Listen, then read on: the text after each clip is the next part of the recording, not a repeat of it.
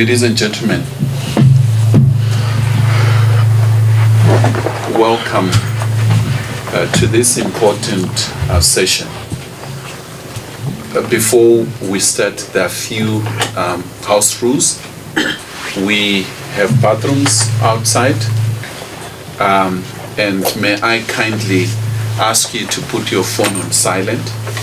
There are a lot of electronics around here. It is a feed-in. If you could put your cell phones on silent, I will highly appreciate that. I'd like to invite my brother, Mr. Naidu, to come and give an introduction to the esteemed panelists we have, and then we carry on with the session today. Thank you.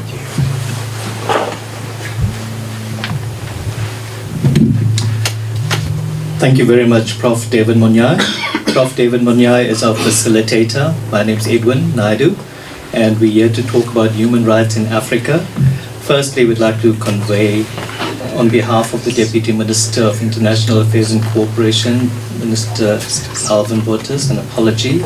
He was supposed to have joined us, but had to be summoned to move elsewhere. And there is a possibility he may join us through a video link later. We're hoping that may happen, but we're also getting Deputy Minister Obed Bapela on his way from the airport to join us later. So we're hoping that he drives safely and makes it on time. He was appointed as Deputy Minister of Public Enterprises on the 6th of March. So we're looking forward to him coming and talking to us. He was previously Deputy Minister of Cooperative Governance and Traditional Affairs, responsible for traditional affairs from 20th of May 2019 to 6 March 2013.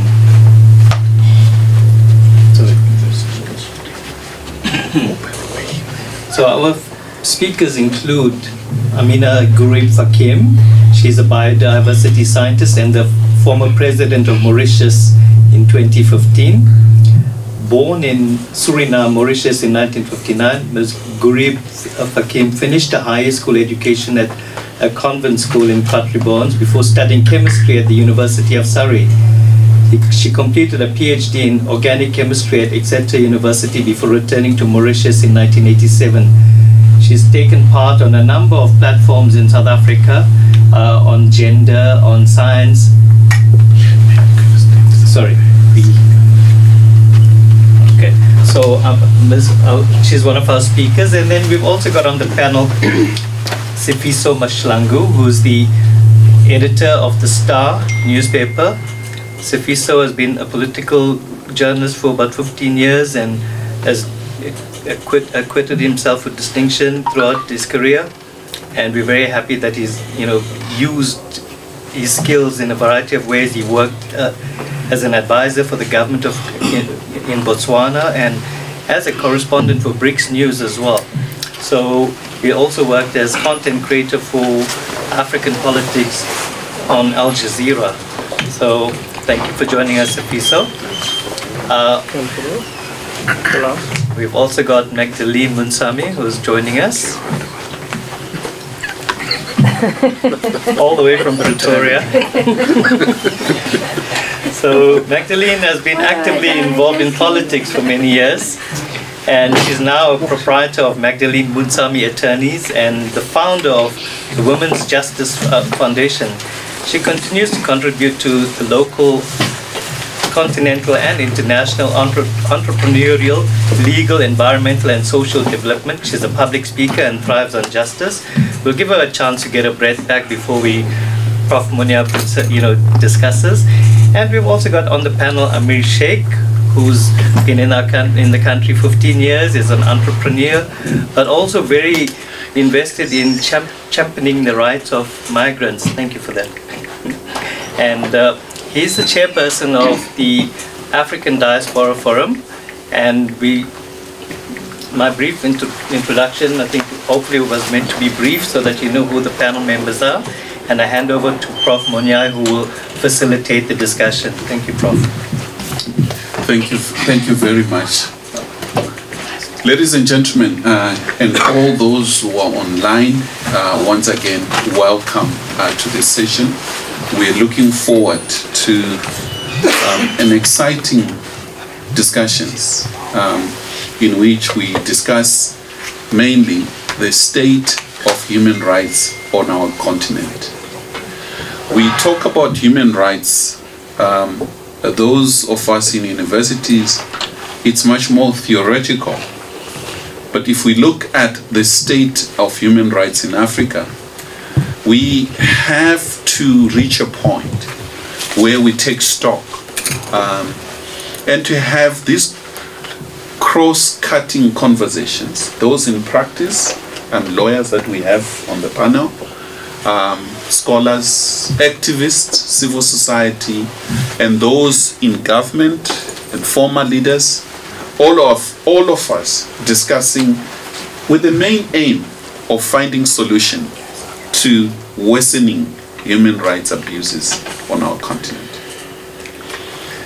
And the moment you mention the notion of human rights, it really depends firstly who you are, where you stand, your ideological outlook. The concept itself of human rights tend to be much more popularized in the Western world, where it's so limited. It's limited to issues of elections, good governance, but it's mainly pro-business, opening up of society, free movement of people, activities of big companies, and that's the trend we've been having in our lifetime. We tend to look at this minimalist way of human rights. But what we wish to do in this session, and thanks to higher education media, as well as the ADF, African Diaspora Forum, who are heading this session, we really want to go much more deeper. That when we talk about human rights, we're talking the rights that are enshrined in our constitutions, the rights that are enshrined in the AU, the rights that are enshrined in the Universal Declaration of Human Rights, as far back as 1948. We need to go much more deeper and ask that what we are talking about, it goes beyond the ballot box. Because the moment you talk about human rights, the very first thing are politicians who want to get into power and their right to get into state house and the freedom to govern. We really want to talk in terms of those rights are important, that we have the right to vote, we have the right of movement, but fundamentally we also have to have the right of the belly to have something to eat, to move in a road that has bridges, no potholes, right to education, a right to 24/7 power. It has become a huge crisis, particularly in Southern Africa, where load shedding become a norm. We reach a point where people are shocked when they have 24 hours electricity. It's becoming abnormal to have 24-hour electricity. And we need to normalize that the right to education, the right to eat, the right to move, right to employment, the right of environment, that you need to breathe fresh air that is not poison. These rights are all important. And this is a critical year for us as Africans. Our continent, the AU, will reach its 60th birthday this year, from the 25th of May 1963 to the 25th of May 2023. This is 60 years. And we need to celebrate, and there can never be a better way of celebrating the AU without asking fundamental question, regardless of which unit these territories that we have out of 55 African countries. We're speaking as Africans. We're not zooming to any specific unit and the preoccupation we have as Africans.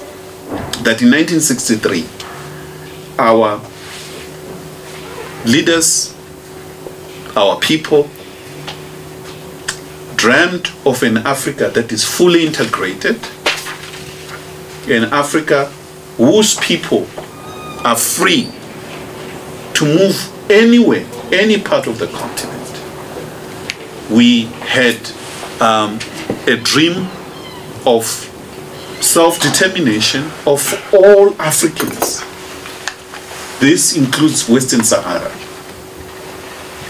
We had a dream that our people will have the right to participate at the world stage as equal to others. And therefore, I would like to welcome the panelists to discuss this important and take stock where we are and ask this hard question. And we're going to open for those who are online and in the audience right here, where you will ask questions, you will add your own views, but I would like to appeal to all of you that we are here as brothers and sisters, comrades, friends, and we'll all do that in an orderly way. There will be disagreements, but we need to find a way of having this important conversation. So without any further ado, I'd like to welcome, I think I'm starting with the former head of state of Mauritius. Your Excellence, I can't see you, and I apologize, I'm giving you back given our seating arrangement. I'll give you time to lead us in these important discussions. I hand over to you, Excellency. Good afternoon to all the audience present. Good afternoon to Mr. Moderator. And I'd like to thank Edwin Naidu for associating me with this very important debate. Mr. Moderator, you have mentioned a few words, very important words in your introduction. And I must confess here, I haven't come prepared with a speech, but I'll just share a few words of wisdom that come straight from the heart as to what I think on the state of the human rights situation in Africa. Of course, as you have rightly said, our African continent is 55 countries, highly diverse in terms of people, in terms of culture, religious practices, you name it, we have all the diversity here. Where do we see ourselves now in this 21st century? And where we came from, I think I'll go back, if I may, to the time of 1895, yes, during the Berlin Conference, when the scramble of Africa started. And I think this is where we saw the land drawn in the sand, separating our people and creating these artificial borders. Unfortunately, they're here to stay, I think, until further notice. And we saw how the identity of Africa was being shaped after that conference. But has it really happened? And what is the state of affairs as we speak? There's something I'd like to juxtapose here. After the Berlin Conference, let's go back, because you mentioned the Western world. The Western world, we saw that human rights was enshrined in the constitution of countries through various stages in the evolution of the Western world. But here I'd like to present what happened after the Enlightenment period, when the whole issue of human rights, when the whole issue of institution, the way we reason things, the age of reason has been called, started after the scientific revolution, and we saw, of course, the emergence of the Enlightenment. and how this period has really shaped Europe for what we know today.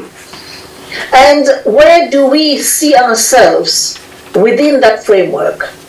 We saw the post-independent history of our continent, about 60 years post-independent history. And I feel, unfortunately, I may not, of course, many people may not agree with me, but I think we have made tremendous progress within this 60 years, at least in institution building.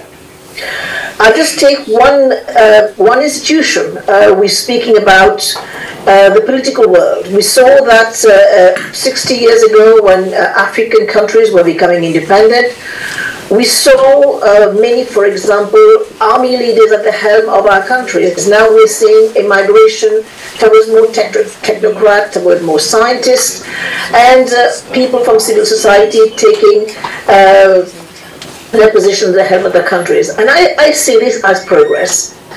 I see also the position of women. Some people, again, will see the glass always half empty, but I still look at it as half full. We've had 6 women head of state on this continent, 2 sitting women head of state as we see it now.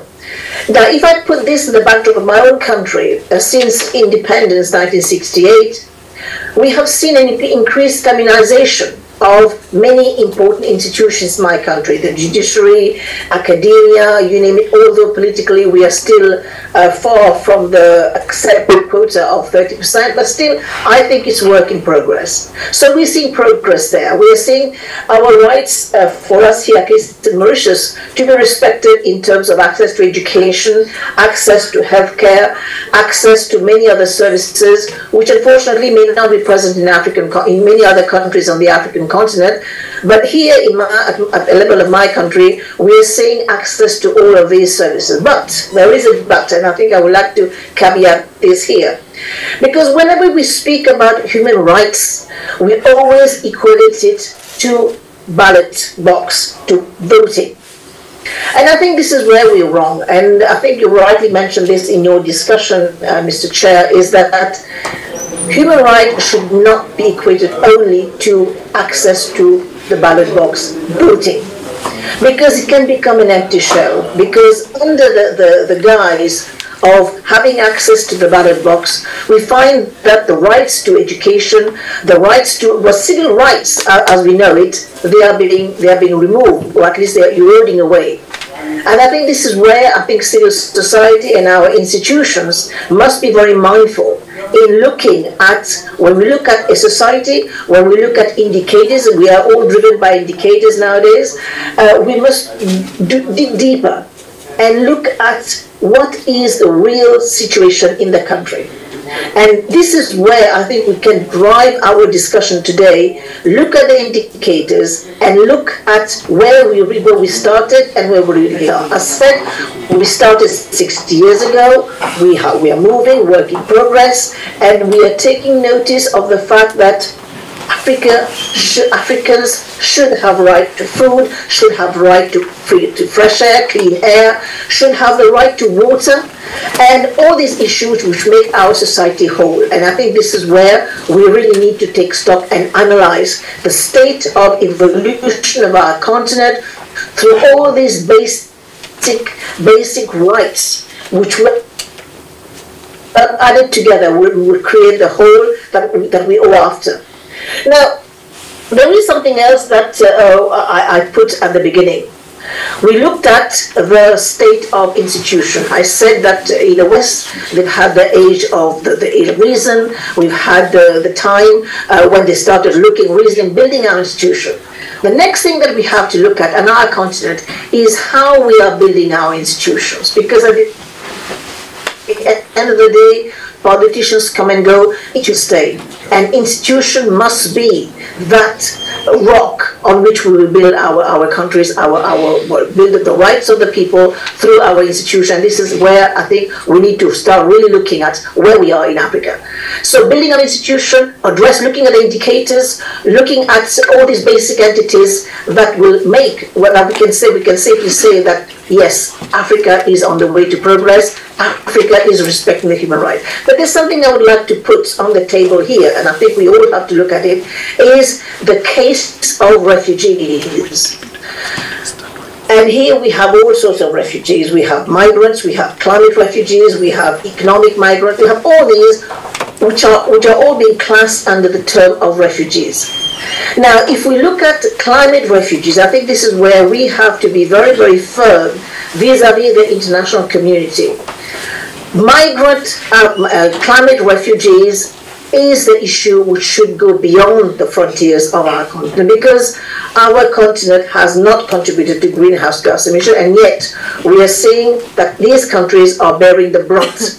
And this is where we have to demand our rights vis-à-vis the international community. And we have seen the recent flooding in Malawi, we have seen the flooding in Mozambique, we are seeing all these issues. And the other point that we have to be mindful of, and this comes again to our institution, to our own, is how to tackle corruption. Because corrupt actions make the country poorer. And this is something that has to be not just on the back burner, but has to be addressed in our everyday life. We need to tackle corruption at its very core. And it all starts with every one of us. How are we going to put that on the table? How do we tackle our own dailies and see to it that we actually get rid of corruption? Because every corrupt act will make the country weaker, will make the country poor. And you mentioned something today about, in fact I'm seeing that every day in the newspaper in South Africa, the load shedding. How did South Africa get there? I mean, this is something beyond belief. South Africa is one of the biggest economies, and we all looked up to South Africa as, because, throughout our history in Mauritius, we always looked up to South Africa as a big brother next door. And we want to see South Africa getting back on the rails, addressing these rights, as we have said, water, food, energy, clean air, you name it. And we want to see South Africa become that beacon of leadership on the continent, because the continent will be a lot weaker without the positive input that this country can bring to the table. So please, let us get this right. Let us address corruption. Let us make sure that our brothers and sisters can live together in peace, in harmony, in equity, and address also this issue of inequality, because if you talk about human rights, we're also talking about inequality. So I think this is what I would like to add to the conversation, and unfortunately I will not be able to stay much longer, but if there are any questions straight away I can take them, or else I will wish you a great conference addressing these very critical issues that plague our continent. Thank you. Thank you, Your Excellence, for wonderful input. Deputy Minister, you have already been introduced, but for those, we have Deputy Minister of Enterprise. I always say comrade, so so it is a pleasure having you. We'll invite you. You can, as a matter of fact, whether you speak from there, you prefer coming here, I'll come down and brief from there. Thank you. Thank you. Yes.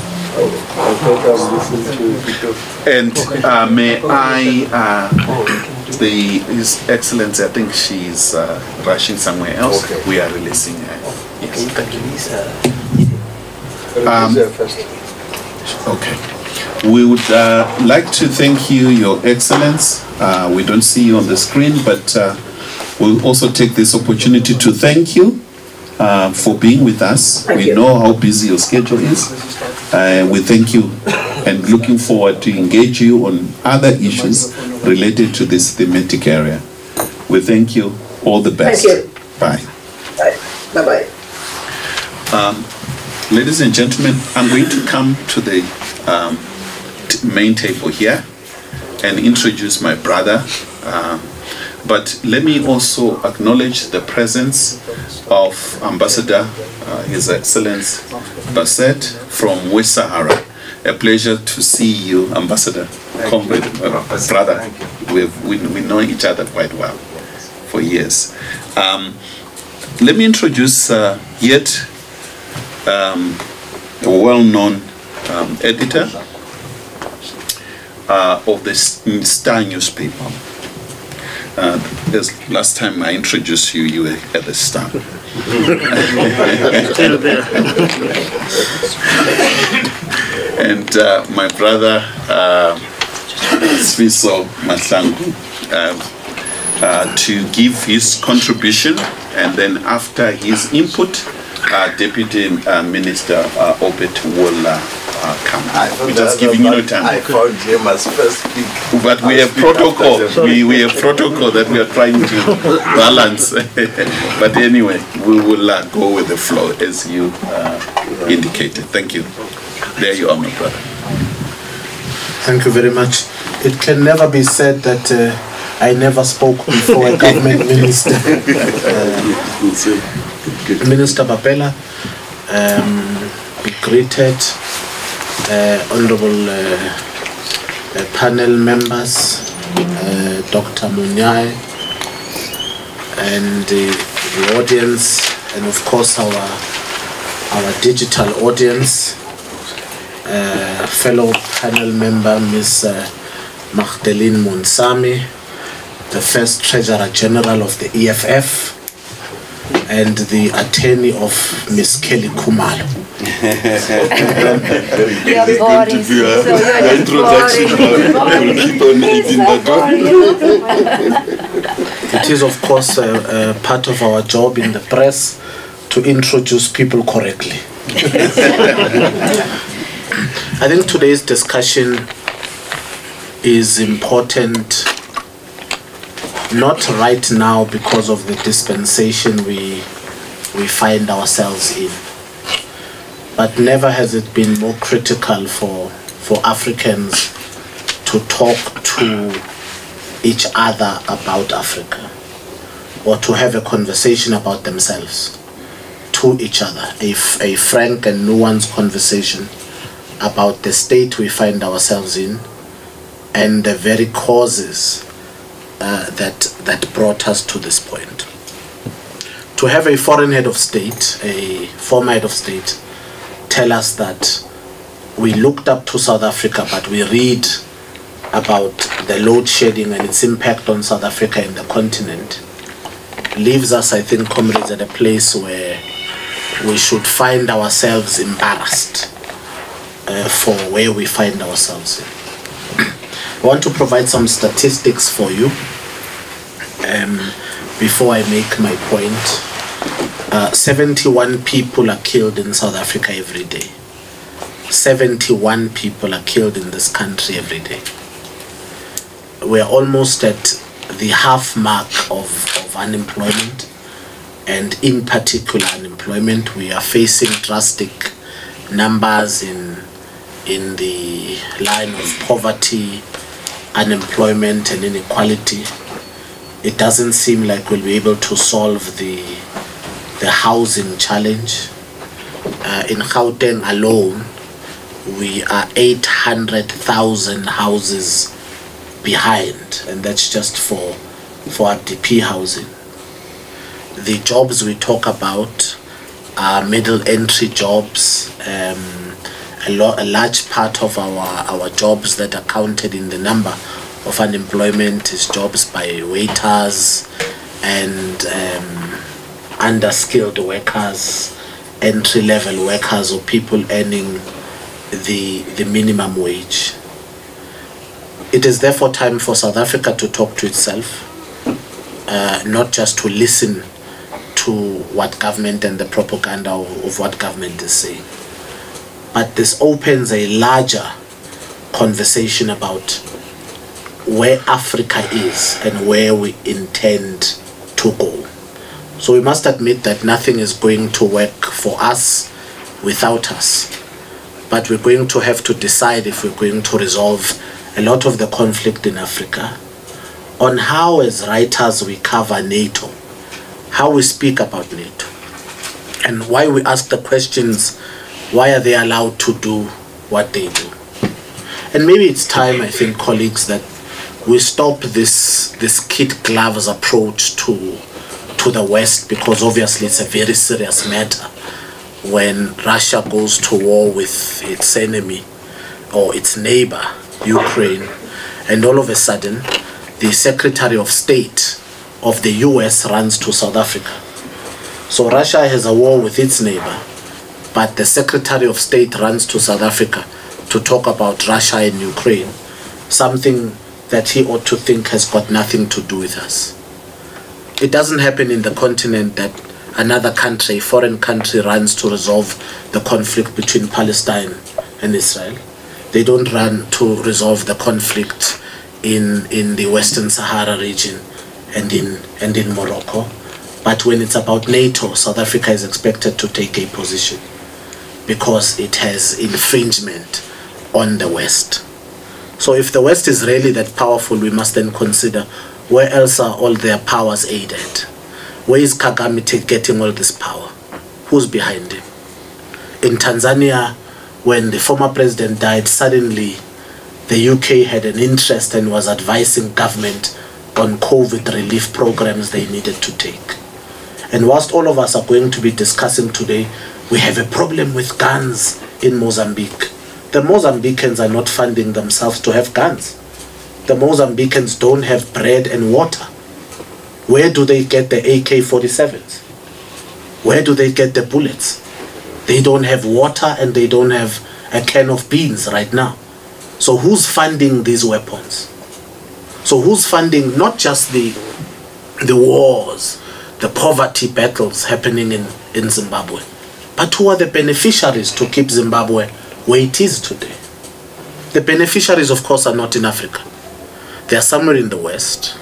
They are enjoying what is happening here. They are enjoying the melodramas of Nhlanhla Lux, his adventism against people of his own color. They are enjoying the battles and the wars that go on here, the lack of border control, the porous borders that we find. Who's supporting all the guns? Perhaps our answer is, with human trafficking rising in Joburg, where are the people trafficked to? Where are they going? Who are the beneficiaries of this thing? When you look at mining in the mining industry, and you talk about high economics and the state at which we find ourselves, who are the beneficiaries of all this gold that's being exploited, all these minerals that are running? And maybe the questions, Dr. Munyai, is in the answer, and maybe my answer is in the questions. The beneficiaries of Africa's poverty are the people who benefit from it. The same ones who keep selling us arms, the same ones who fund the turmoil in the West African region, the same ones who bring the guns to Mali, to Niger, to Benin, and ultimately it is the West. What is that West's interest? It is for an unstable Africa, an unstable continent which cannot afford bread. Because when you can't afford bread, then we keep raising our hands to the West and they keep supporting. You know, they give you a little bread and you revolt against your brother. And today I'm hoping for a very liberal and direct conversation about the state we find ourselves in, because a lot of Africa's problems are not designed by Africans. So we want a capitalist society. Our movies are of the West, our music is of the West, our products is of the West, our identity is of the West. We're not going to get Zimbabwe out of trouble until we become realistic about the reason Zimbabwe is in this situation. It is the sanctions imposed by the US, supported by George Biden and his government, in order to exploit Zimbabwe and the minerals. And we can write and say all we want about how Zimbabwe is going to go, you know, to be free, and how ZANU-PF is going to be liberated, and we need a new president. There's no president who's going to come to Zimbabwe that's going to change Zimbabwe unless we talk about the real problem. It is designed in the West. No matter who becomes the president of South Africa, it's not going to satisfy our employment issues and our housing issues, because our constitution is fundamentally flawed, because of our intrinsic connections to the West, because we continue to ask for funding from the Bretton Woods institutions, the IMF and the World Bank. They continue to get us into more debt every year to borrow, and they call us friends whilst we are prisoners to them. We're never going to be free. We can't discuss solutions about Mozambique without putting the US and the UK at the heart of the problem. So I think Africa, our solution is in the mechanisms of truth. The truth we are allergic to speaking. Our problem is the foreign. Our problem is our former handlers and monopoly capitalism. Our problem is the very West that we're afraid to rock the boat about. So easily we can say it's the FF that's the problem. In the 80s it was AZAPO that's the problem. In the 90s it was the PAC that's the problem. In the early 2000s it was the DA that's the problem. Right now it's the ANC that's the problem. When Action SA or whoever takes over, it will be that is the problem. But we're allergic to identifying the real orchestrator, the real architect of Africa's poverty, the real architect of Africa's discussion. And it is the boardrooms and design of the free world, that being the UK and the US. And I think this conversation opens us to discuss all of those. But post that discussion is how we walk from this room, from this cinema, to create a difference in our very audiences, in our very meetings and very communities. Thank you, moderator. Thank you very much. As you were speaking, I was taking notes. You mentioned 71 people murdered on a daily basis. Unemployment, poverty, inequality, the housing shortage, each question of jobs that we have looked at, and the current affairs pertaining to the conflict in Ukraine, NATO, Russia, and the impact that it is having on our continent, in which we're forced to take sides. You touched on the Great Lakes region, particularly the role played by Rwanda, and would like to carry this conversation. And I think our main aim is to look at the question of good governance. We can say as much as we want about all these problems. I think the fundamental question is, how should we be governed? What does it mean when we talk about good governance? We need to take charge of our own affairs. We have these rights, and we need to exercise these rights in a very careful way. These governments are not foreign governments. These are our governments. And we need to fully understand, when we elect leaders, does not mean it ends there, putting people in state houses. It's becoming very fashionable these days. We need to go beyond your minimalist government looking at politicians. We also need to look at challenges that we face and look deeper that we have a powerful country such as Nigeria, unable to take charge of what's happening in its own territory in terms of security, not of its own making. And there's a history.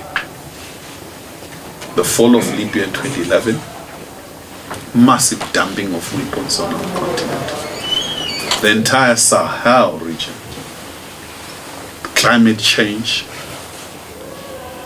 and these guns are going everywhere. They are flowing into Central, Eastern, up to Southern Africa. Sfiso mentioned Mozambique. Even in our own country, we face a lot of illegal guns. I think we need to ask these questions. How do we arrest these challenges we have? What is our duty? How can we be responsible to arrest these challenges? We need to arrest unemployment, hunger. Our people are sleeping without those who are sleeping across the continent. Yet this is a continent with the 60th most fertile land in the world, capable of feeding the entire world. But we are considered as people who require assistance, handovers. We need to ask these questions. The capital flows, so the bulk of resources that are coming in the name of aid, there's more money leaving the continent than money that is being given to the continent. And therefore we go back to the aspirations of our leaders in 1960, with the formation of the OAU. We moved right straight to 2022 in Durban, transformation of the OAU to AU.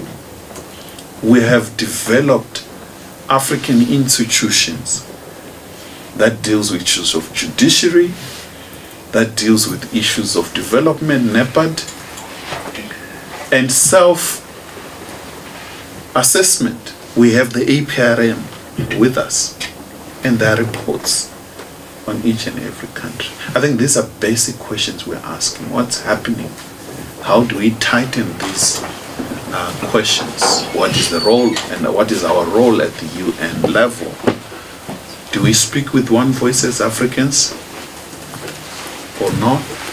On these very same issues, including the Ukraine, the division on the UN General Assembly when the vote were taken. Shocking. As we are concerned with the continent dividing, I mean, geographically, I think you all have followed, and the prediction that are going to come, that the continent is going to split into two physically, and there's going to be an ocean in between, into two parts. You can see the crack that we face. But politically, we also see these divisions among ourselves as Africans.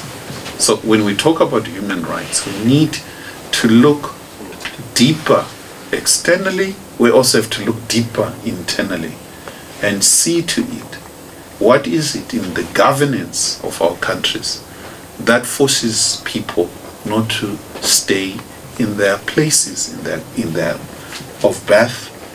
Yes, we have a right to move to any part of the continent, but there are these push and pull factors. How do we ensure that the crisis in Eritrea, in Zimbabwe, in Swaziland, in Swatini, and other parts, hotspots of the continent in Central Africa, are arrested in a way that brings stability to our continent? So these are some of the issues that we confront and will proceed. I would like to invite Advocate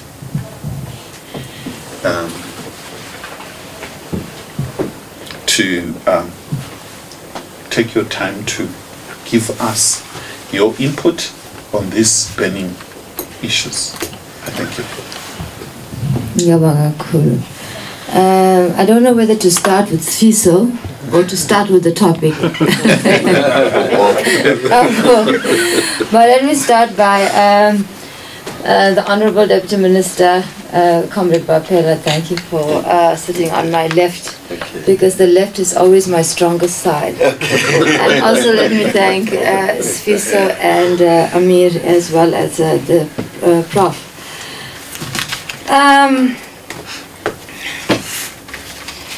I want to go back to 1920.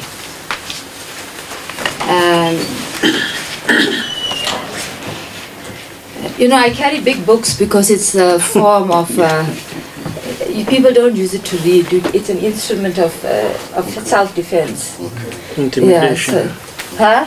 It's just self-defense, yeah, it's just for self-defense. Yeah, it's just because I'm sitting at a table with a lot of men and we're talking about feminization, femicide and GBV, so I must protect myself in some way or another. Let me start with 1920 and bring us to where we need to be. 1920, the report on the work of the Council of the People's Commissars. This report produced by Vladimir Lenin on the 22nd of December 1920. And what Lenin says is that we peasants, this is after the electrification plan that was rolled out throughout all over the country, which was a desire, but it was unknown because, and you know from what was said, we peasants were unenlightened. And I think if we understand the state of peasantry and enlightenment in its double form, it makes you realize the power then of not just empowering your people economically, but also empowering them with the ability to empower themselves economically. And now light has appeared amongst us, an unnatural light lightens the peasant's darkness. So it's unnatural light, but it is it's still lightening the darkness of poverty if it is there. So I think I want us to start there because that gives us an idea of the fact that we are not imagining the situation in the country, in the world, and where the now Vladimir Putin is in terms of looking at the situation of fuel and the crisis that such has cost to the economy of the globe. And when we're speaking about the state of human rights in Africa, I want us to be very considerate of the fact that the state of human rights in Africa is an economic factor. You know, when you want to speak about human rights, you must ask yourself, is freedom going to, it's a question that we know very well. Comrade Bapela, can you eat freedom for breakfast, lunch, and supper? So I think one of the things that showed us that really, indeed, there are people out there who are trying to make the effort to bring about and turn around the intention of what we perceived to be good governance in Africa. I heard there was a march on the 20th of March. Is that right? In Kenya. Did you hear about it? The same day, yeah. Yeah, the one in Kenya. Shut down also, yeah. I heard about it. I didn't see the pictures of the masses that were promised to be delivered on the ground in Kenya. I don't know if anybody's following me, but I'm feeling bored. I just saw a few people there scattered, but yeah. We don't have a problem because Kenya itself is a problem when it comes to foreign policy issues in Africa. But what we want to say is the following. When you take people to the streets who are hungry and want to fight for things that is not the urgent necessity, apart from electricity indeed, there let us find a way to sit at the table and fix it. Because what we find in many of our environments is that the electrification problem is not just a problem of what may lay with public enterprises, but a bigger systemic problem that exists, which we must know the truth about. So when that truth comes out and when the state is ready to deliver its truth to the people, then maybe we won't be so angry with them when we don't have the ability to send out pleadings, comment papela.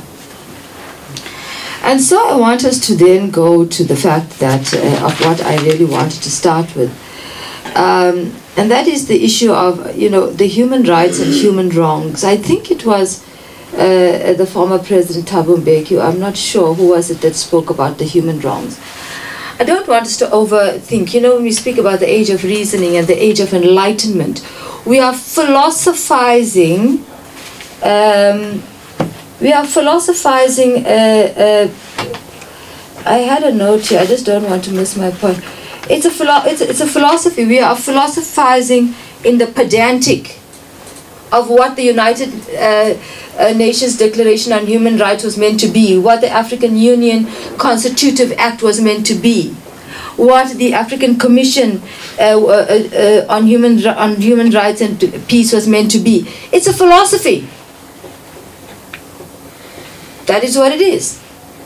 The reality is understanding what is wrong with the inaction of human rights, because human rights really, it's just a muzzle tool of colonial character to counteract its ability to be taken to task for its wrongness. That's just exactly what it is.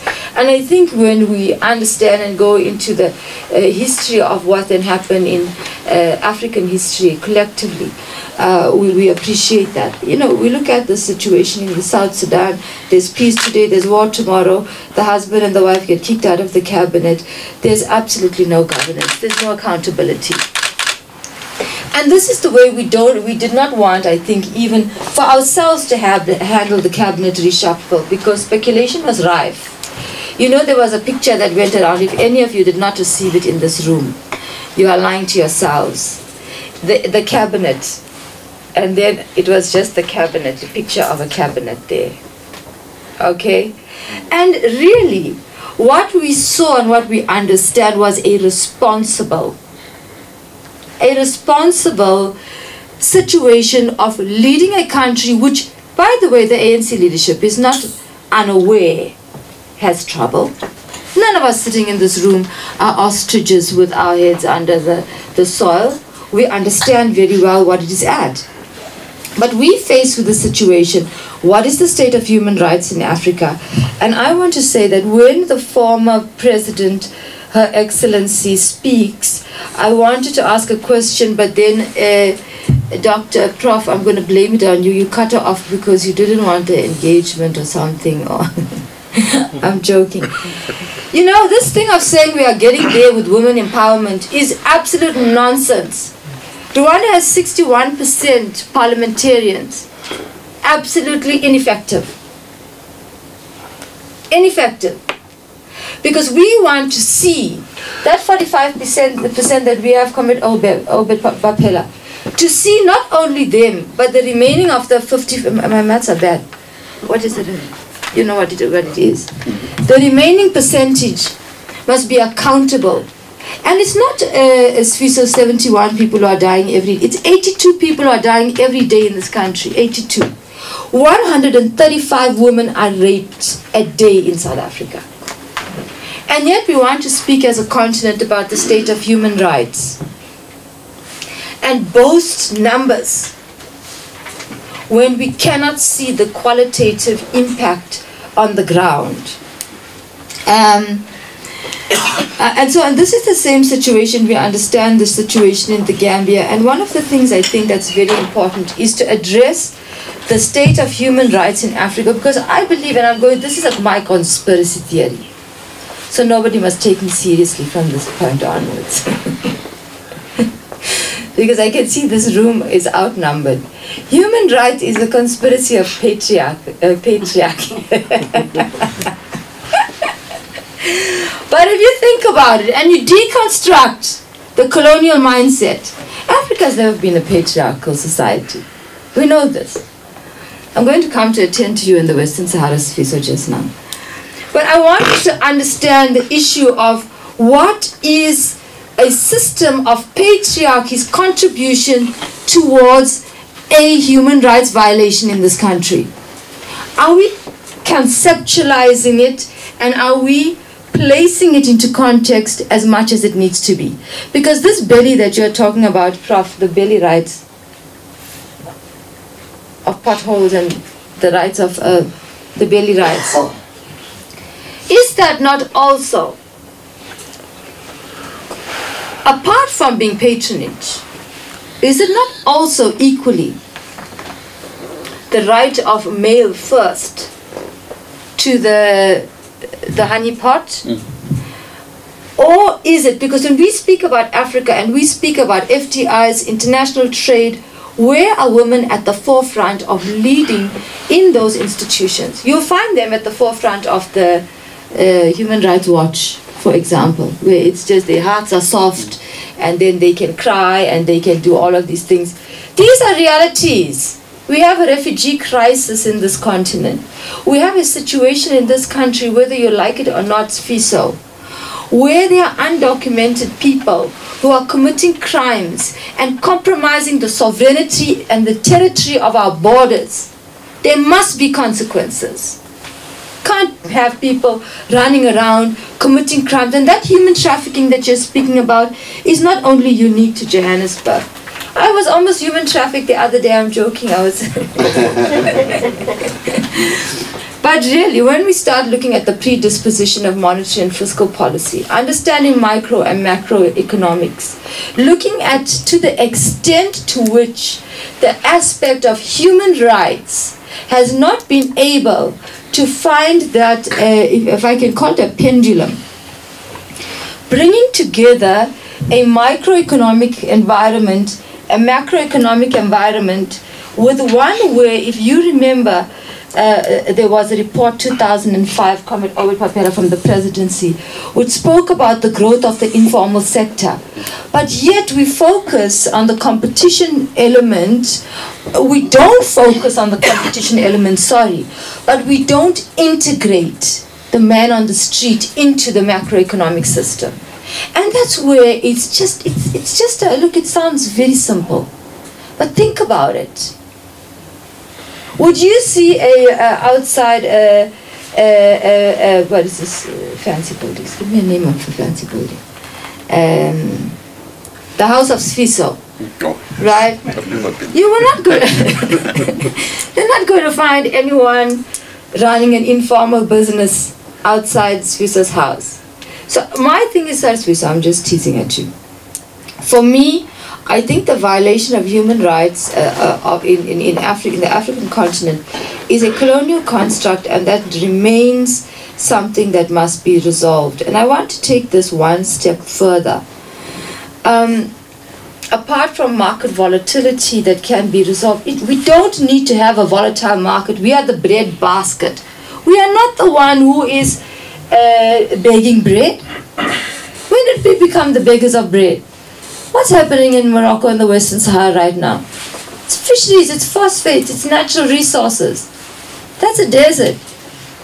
You were there. Yeah. You'll explain the environment. I'm just giving you a task. It is, but why are people fighting? Look, I brought this book for one reason, guys. I did not read it. I only read this page. You can see. This is my bookmark. Let's go. It's a declaration and resolutions of the first Conference of Independent African States in Accra, 1958. And the resolution too speaks to the future of dependent territories in Africa. And I ask myself, what were the crafters of this declaration thinking? The same Nkrumahs that we love, and today I'm angry with him, only now.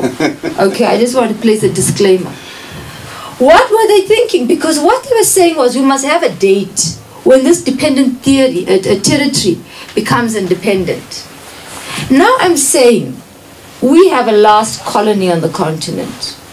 That colony remains unresolved. It remains occupied. It remains brutalized. There are refugees. There are prisoners of war. There are political prisoners. There are people without legal representation, held for no reason, shape or form, in prisons under the worst conditions, people who have been dug out their eye, women liberation fighters, people who have starved to death in that part of the desert. And then we asked Fiso Mahlangu, let me tell you, I'm coming to the bottom line. It's like selective outrage of Chris Rock. We asked Fiso Mahlangu to give us a space to respond to what he says in The Star when he was editor. I don't know if he's still, are you still editor of The Star? Now I'm going open public with this. Allow us to respond to the conditions, the real conditions of the Sahrawi people. First, we thought we will understand that it's natural. The role of the media in the issue of human rights, if I can call you Comrades Fiso, is fundamental. Because we know that everybody's sitting here with their cell phones. You need a piece of information, you can get information. Like I found out about that march of the 20th of March from Google, Comrade Bape. So mine is to say, if we are sitting at a table having a nice conversation and we are not on the ground understanding, are we giving a clear depiction? You were invited, do you remember we met you in Cafe 41? Swiso. Yes. And we invited you to the camps. And we are still waiting for you to come with that invitation because you are one of the key people we need. Do you know there is no media allowed into the occupied territories? In the Western Sahara, those occupied by Morocco, no media. How are you going to even know? Some people ask, oh, where's Western Sahara? They think it's somewhere in, I don't know.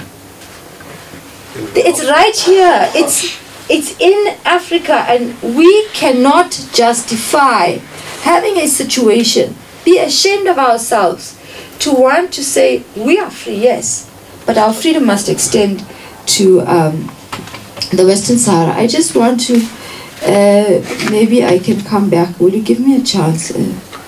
Yeah. Yes, I want to say this because I think you may not give me a chance. The issue here is active participation of people when the question is asked, and the restrictions of the full economic participation. When we remove the full economic participation of our people, that is when we get them to be in a state of allow, which places them as open prey to a populist kind of, okay, fine, what do we do? But how do we then open that floodgate of innovation and entrepreneurship for our people as a human right? And for me, that is the state of human rights in Africa. Thank you very much. Thank you very much. I think what you have done, you balance the panel on gender with substantive input on issues of gender. And as a man, I'm always conscious that I'm raised in a patriarchal society, and there's always shortfalls in my own lenses because of my background. But the gender issue needs to permeate in all our debates, in all our society, in all issues that we raise, because women are the majority, not only in this country, but across the continent. And in most cases, they are in the forefront of these issues we are discussing, abused by the very same people that they raised anyway. So I take your point, and yeah, when we line up the next panel, I promise you, it will have serious consideration on this. You said I balanced the panel. No, substantively. I said substantively. Oh, okay. From content wise, not numerically. So that's how the balance is coming. Okay. Thank you. I'm thanking Tell you her for that that. she's not just here because she's a woman. That's exactly. No. Oh, so I wouldn't go. I wouldn't go there. You know, I would like to avoid the conversation. Don't put me in trouble here. I'd like to invite my brother here, Sheikh, and then I think we're going to move from you to the Deputy Minister. I'm not sure if the Deputy Minister is online in Cape Town. No. Okay. So we coming to you, and the sound, you know. There is that sound, I'd rather use one. Bro, that one is better, maybe if I switch it. I'd rather switch off. Okay, that is better. Perfect. Good day. I think a lot have been said before me, so mine is maybe to start with conclusion. Just say in conclusion. First and foremost, allow me to thank the organizers of this summit, the Higher Education Media, my brother Naidu, the African Diaspora Forum, represented by many faces that I see here, but by the ED, Comrade Nicholas Ngabuto Mabena, fellow panelist, DM Alvin Potes in absentia. I hope he will join us and close this session. Our brother, my brother, Comrade Obed Pabela, whom I haven't seen for long. Yes. Welcome, brother. Thank you very much. And all the audience, the beautiful faces that we see here today. I greet you in the universal greeting of peace, which is peace be upon you. Assalamu alaikum wa rahmatullahi wa barakatuh. To our Muslim brothers who will be observing fast tomorrow, I included, I said Ramadan Mubarak. Have a blessed Ramadan. But as you fast or start a whole month of actually fasting, spiritual nourishment, dedication to God, do not forget the mother continent Africa and South Africa, our host nation. Going to the topic itself, a lot have been said, but I do not know whether it is called Universal actually Declaration or Western actually Declaration, but that is subject of discussion for another day. But one thing I would actually like to know is, when this actually declaration were actually debated, were written, were debated, adopted, and all that, our beautiful continent was actually missing in that table. I think it's only 4 African nations that were UN members, almost 3 by default, and only Egypt, maybe at that time an independent actually member.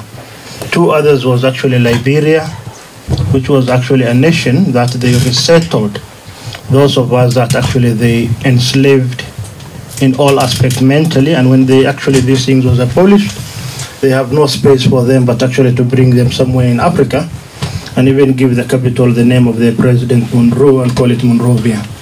The other country was Ethiopia, that was never colonized. The Italian went there in 1886, bought that bottle of Adawa, and see these people are adamant warriors. They don't want, left them for Eritrea, to Somalia, Libya, and actually never come back. So, and that country was actually our host nation, South Africa, and the gruesome apartheid at that time.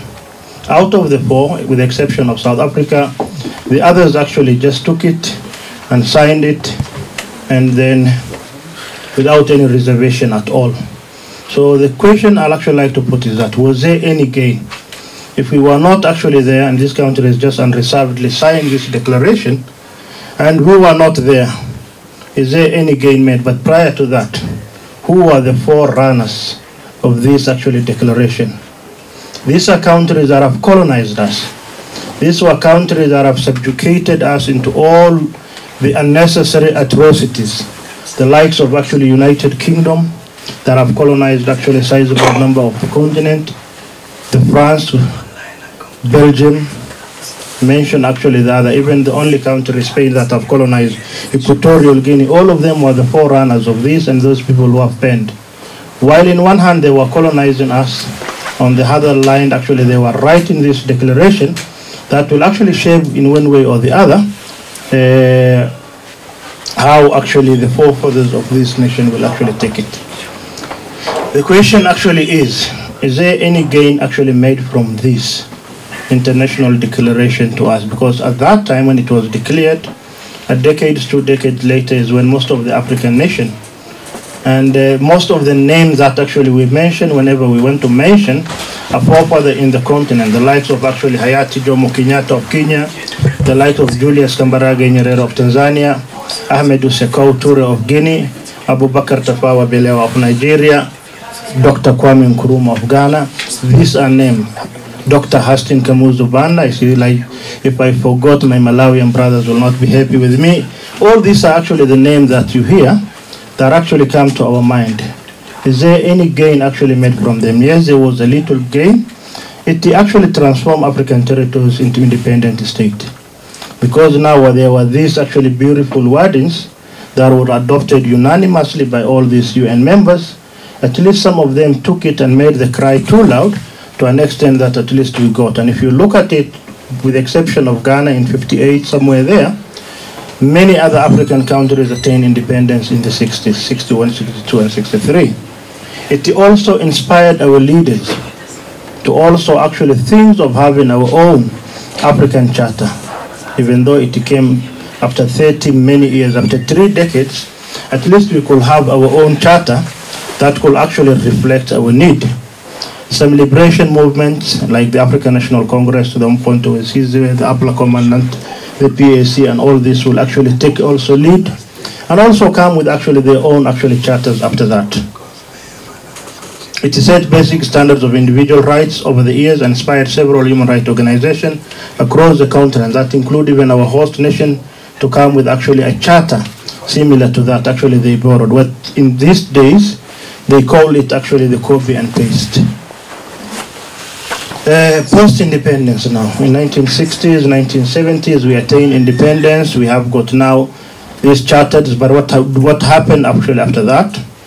When our leaders, and if you look actually back the history of our leaders, the Hastin Kamuzu Banda and Jomo Kenyatta, who were in Britain actually on the rail working odds, now they became president and they are actually, you know, the life have transformed. They are no longer actually liberation leaders. What did actually happen? But when they see this is now a time to actually accumulate immense wealth. This is a time to be in power. And this time limit actually that are put there are not actually going to be the thing. What they did was actually now become auditorium, dictators, start changing actually the legislature, because I come from a British colonized country, the legislative council, what they wrote for us as a constitution, and say that, man, here we are going to make a lot of wealth. So the more we stay, the better for us. And even started grooming their own children after 30 or 40 years. Because if you look at it, my sister Monsami have spoken about Kenya. If you look at actually the president, not current one, but actually Uhuru Kenyatta is actually the son of Jomo Kenyatta, the founding father. Born in the State House in 1963, grew in Kiambu, and a later state became the president of the Kenya. If you look at Raila Amolo Odinga, they call him the enigma of the Kenyan politics. He is a son of the first Kenyan vice president. And if you look all that, Mudavadi, the current principal secretary, is the son of actually Moses. If you look at Togo, Nasinga Beyadema was actually over 38 years. And by the time he was actually lived or actually departed from the world, his son actually Furi Nasinga Beyadema took over. So this was it. They started actually seeing it, you know, power went straight into the head. And they say power corrupt and absolute power corrupt absolutely. So they see, you know, let's make some money. Another thing actually is the emergence of now the dictators that I have mentioned. And worst actually dictators in the continent. If you talk of Central African Republic, Uganda, the Alhaji Field Marshal Idi Amin Dadas and the like, the Jean Bedel Bokassa actually of Central African Republic, and etc. But at least the African Gate reliefs come in the 1980s till 1990s and up to today. And this is a time that people could come out. Some actually talk of multipartism. The talk of actually, you know, the repealing of Section 22A in the Kenyan Constitution, for example, that paved way for multi-democracy in actually 1992. So at least the situation have changed actually better. And now actually you will find now the Togolese, the Kenyan, the Mauritians, the Tanzanians actually going out on the street and airing, but sometimes being actually faulty. My sister mentioned very recently when we have our own shutdown in South Africa, the Kenyans, led by actually Honorable Prime Minister Raila Odinga, were also on the street, and life were lost, properties were damaged, and etc. So if we actually leave that, we now come to the state where we are, and we look into the situation of actually the West, whether they are interfering or actually they are improving situation in our country from the onset. And I think the former president of Mauritius mentioned when she took us in 1886 Berlin Conference, when they even started dividing our continent and put it in a table and saying that, you know, even the tiniest of nation like Spain, I'm going to take this part, France saying, I'm going to take this part, they were not thinking of us. And I do not actually think, when they were also doing this declaration, they had actually the African in heart. So, I think due to time, I'll have to skip few things, but let's actually check.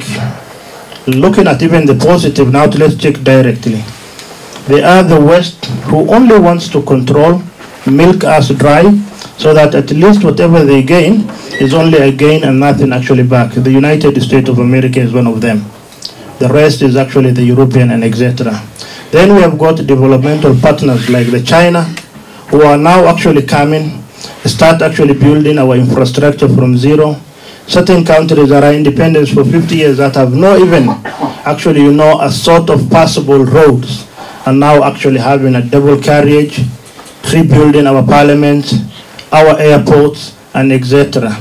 But when they came, actually the noise is now coming from the West.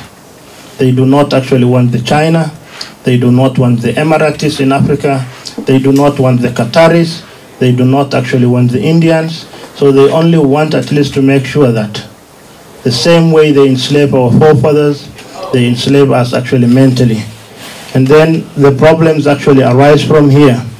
And I'll give you only two examples. When the Chinese came actually to Uganda, they started with the Entebbe airport. But even when the process did not even commence, the cry was actually, no, no, no, the corrupt M7 will actually default the loan and the airport will be taken. Same as also the SGR in Kenya, when they actually make the railway for Kenya. The moment actually they were about actually to start the business, the cry and the propaganda was too loud that the Kenyan corrupt Uhuru regime will actually default, and also the country actually airport or the SGR and the rain will actually be taken over. So, as actually they say in Swahili, as I conclude now actually in a real sense, there is an adage in Swahili that says, umbwa hafimaji akiona ufuko. A dog will not die as long as it sees the bank of the river. It will swim, no matter the depth of the water, no matter how actually, you know, far it is. As long as that dog sees the bank of the river, it will swim. 70 years down the lane, there is actually a hope for the continent, a hope that actually we can pave our way. But I'm still worried on many small things. A nation of 54 countries, and I'm hearing from the former president, we are now 55. I think maybe she included the South Sudan of late, or maybe the Republic of Somaliland, I'm not sure. But the truth of the matter is we are 55 sovereign state, but what is worrying? I don't know, 54 or 55? Still 54. Still 54. Including? 55. Okay, if we add the Sahrawi now, the Polisario. Okay. No, actually the number 55. 55. South Sudan. South Sudan, correct. Okay, looking at that actually, we still have a long way to go. And the reason I said I see hope, but still there is a long way to go, is the fact that it worries me as an African. It worries me as an Pan-African. When I see a tiny nation, and I call it tiny, maybe because of its geography, like Qatar, or Emirates, or Japan, calling our African 54 or 55 heads of state, some of them actually are now wearing tobs and abayas, and you think, you know, they are Qataris, or women wearing saris, and actually men wearing lunges, and you think these are Indian. 54 nation of 55, and a very tiny nation like Qatar can summon them. It actually worries me, but still, we have a long way to go, the long way to emancipation. And as the saying of our forefathers, as long as actually nations like actually Sahrawi, Arab Democratic Republic are complaining, then still Africa is not all free. But still, we are hopeful that we shall overcome all odds, and actually we will see the dreams of our founding father of actually having a united Africa soon in our lifetime. I thank you all. Shukran. Thank you. As I was discussing with organizers, I'm the director for the Center for Africa-China Studies at University of Johannesburg. So I think you will agree with me that I never mentioned China. So it was music in my ears to hear a panelist mentioning. So my brother Tao, you record that I didn't say China. But what you said, yes, fundamentally, yeah, you're right. That we have kind of anti-developmental kind of narratives that we all consume, where we're told that building a road is bad for you, building a harbor is bad. We say that we really need more infrastructure as a human rights. We need more connectivity on the African continent to increase trade among ourselves. And when we talk about movement of goods, we don't just emphasize goods. When we build roads, use our rivers, tourism, infrastructure is not about in vacuum. It's through people, there are languages that travel in these roads, there's culture that we need to develop. Music, as I always say,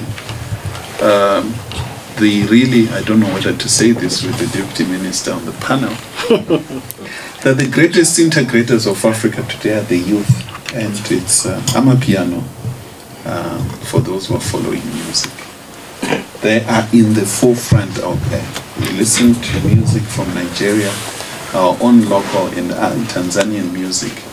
You pause and say, my entire schooling was to look at politicians. Yes, of course, politicians are in the forefront. They write, they do all sorts of projects. But practically, music, culture, drama, all these activities are in the forefront of integration. I think we need to rethink in terms of who are the drivers of Africa's integration. So I really take your views. And I'm also grateful that, as I say, it also speaks, Comrade Albert, I don't say this because you are Deputy Minister, that the freedom that I can say what I want to say in front of a Deputy Minister. And I know I'm going home to sleep peacefully. Very well. No one is going to knock on my door. No one is going to. No one will knock at my door. That in itself, it's a freedom that I also fought for. So, with those bits, I pass to you. A lot of issues, but we are blessed, really, indeed, to have you on this panel, so that we have these conversations. After your input, we're going to open, and I'll also take the opportunity to invite Ambassador to have 5 minutes input, then we open to everyone. Thank you. Prof, may I? Yes. There is this saying of Idi Amin, quickly, of which he said, the freedom of speech is actually granted, but freedom after speech is not granted. So be careful. No, thank you very much.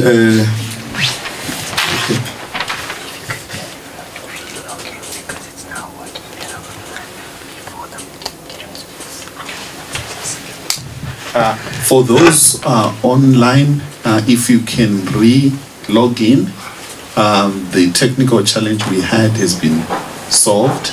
So please try to re-log in. You should be able to see the visuals and follow what's happening in this room digitally, wherever you are in the diaspora. Thank you. Thank you very much, Program Director David Munyai, and my fellow panelists, Sfiso Mashangu, and my friend from the ADF. After not seeing each other for a long time, I'm glad to see you now. I'm back in the space that I was moved temporarily. Welcome back. As a deputy chairperson of the ANC International Relations now. Welcome. And so I will see more of you often, and they will definitely engage on matters. And also thanks to Minsemi, Magdalene. We used to belong to some revolutionary house. And as leaders, young leaders came with that energy. I was there, and but I had to leave Parliament quicker. And as soon as I left, they also left to go somewhere else. I'm glad to see you here now. And the former president of in absentia now, Amik Fakif from Mauritius, who spoke earlier. Can I do a disclaimer? Ambassador Mohammed Besset, otherwise I will not be able to enter Western Sahara again if I don't acknowledge your presence here. What happened is that I just want to make a disclaimer. I was told I'm coming here to be an audience. So unlike Magdalene with such a huge book, I think you spend days and weeks preparing your input. And so if I speak out of 10, please blame the organizers that they invited me, enticed me to come as part of you, the audience. And then who are supposed to be sitting here is the Deputy Minister Alvin Bodis. And I just said, hey, when I'm sitting here, where are you? I'm just occupying your seat. He said, hey, look here. There was misorganization, unfortunately. The engagement with the office did not conclude, and therefore he thought this event is no longer there. And that is why he cannot even join online, because he didn't prepare anything. So I came to you having listened to that's why I insisted, Program Director, that let them speak first, because they were already on the poster advertised as speakers, so that I can hear what they were saying. Now I know their views, and I can just respond to some, not all, because of time. I also did indicate to the organizers that I'll be leaving 4 o'clock, 4:30, because I have another event in Pretoria. So I just had to squeeze this one in honor of Mohsin, my friend here, and then quickly dash out. But I'll want to be as brief so that I can interact with a few comments that might come from the floor or on the platform. With that being said, let me therefore say that Africa is the richest continent with the poorest people. And I think that's my opening remark. We are the richest continent, but look at poverty and the people that are poor on this very rich continent. As you know, that the minerals complex, they dig, extract, and then they all go to the port, they go elsewhere to go and create jobs there. Because the primary just extracting them is your primary activity. You take it as raw as is, whether it's timber, it's minerals under the soil, or any other, we just export them.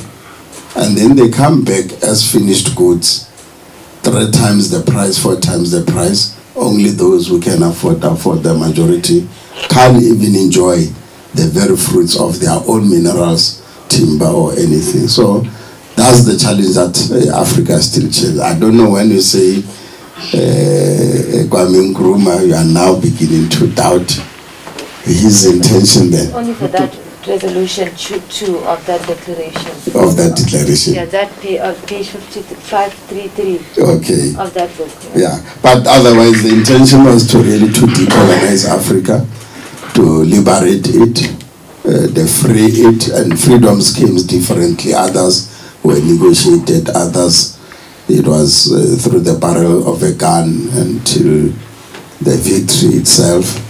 And the systems that Africa inherited are different. Western influence, majority of them, very few of them with African value systems. And I think Magdalene just said it, that our African value system is lost. He doesn't say it because we just inherited whoever was our colonizer, and then we modeled, replaced them as the governors to be the governing.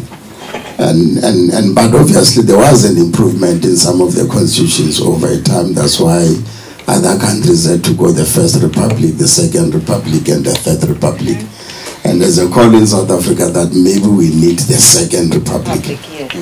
I do not know. So that debate we'll have to debate, and then the intellectuals and academia here must really bring it to the fore, whether indeed. And I thought Eddie Maluga, one of your academic, has already confronted the issue. He wrote something to say we really need a Second Republic in South Africa. And what is it? Obviously, you will then be able to guide us. So now we have this situation of Africa, and I'm going to conclude on Africa after just saying a few remarks as I begin with it. The second issue that is facing Africa is the skills deficit. We are not investing enough in the skills of our children. And yet we've got the youth dividend. God just gave us youth. Too many. Too many. Where 60% go hovering towards 70% country by country. But that 60% we are not investing. Look at what the West did in the 1960s, what they call the baby boom. Yes. When those children were born, they invested in them education. And some of them are as a result of the new innovations that you see today. They were born in the 1960s, 63, 64, 65. They are now the Mark Zuckerbergs of today. They are Steve Jobs of today. They are making it, they are changing the world the way it looks in terms of whatever advances of innovation. Ours, unfortunately, because we are not investing in them, they will die poor, and very soon Africa will be a continent of the aging population, which is poor. And Europe and then West Americas, they became an aging population of people who had delivered a better future for their children. They live a good life. Their countries are secured. And with us, they will go into that poverty. And they are going to piss on us when we are dead in our graves to say, what were you really doing? Look how we are, and then because you do not invest in us. So this dividend, God says, here it is. The Asian tigers did invest in their own dividends at the time. Now it's the continent of Africa that is having that dividend. And we're not doing anything. And there's a challenge to the academics. I know that governments also are responsible, and the politicians. We really need to have that gathering of the minds and say, what is it that we're going to do before it's too late? And what skills do we need? These endowments of the many minerals that we can find nowhere else except here. We ought then to begin to develop the skills that can go and exploit, extract, benefit, and then make them finished goods. And Africa to be an exporter of finished goods rather than an exporter of the raw materials. So if only we can then focus on education, we'll realize that goal. Without education, it means we still have to take our diamonds to India for polishing and cutting. India has really developed the skills in that. They're the best diamond cutters and polishers. And the latest demand mineral is lithium. For the 2035 when the electrical cars, and then for the batteries of those electrical vehicles. And where to get lithium? DRC, Zimbabwe, and the recent discoveries in Namibia. The queue of people that are running to those countries to secure every little mine that has that rock, it's so frightening. And Africans are just folding their arms and seeing it, and licenses being dished out in the name of Babela, but behind Babela, who does not have money because the financial capital is the biggest obstacle for mining. Then there are some people behind me, and then I sell the license to them, or they give me 10% and they take 90%. The batteries, where they go, China, Germany, Canada, that this rock to go and do the battery. No skills whatsoever in Africa. No one talks about bringing the skills to where the mine is. And I think we ought to look at those things and say, unless we do so, before I go to the human rights question, we are not going to achieve even that particular objective of enjoying human rights. Because human rights is not just about people who are victims of war and conflict.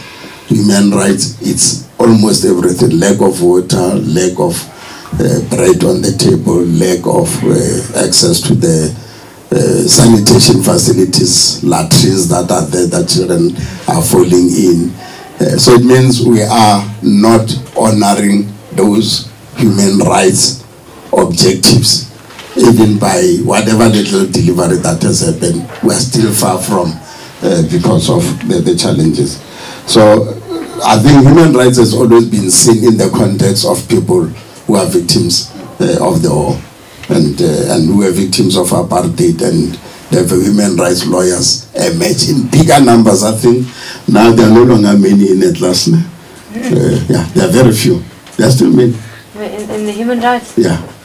No, it's more commercial now. Yeah, and crime. There's no more interested in human rights because we say we have arrived in South Africa. Yeah, but unfortunately, we have arrived.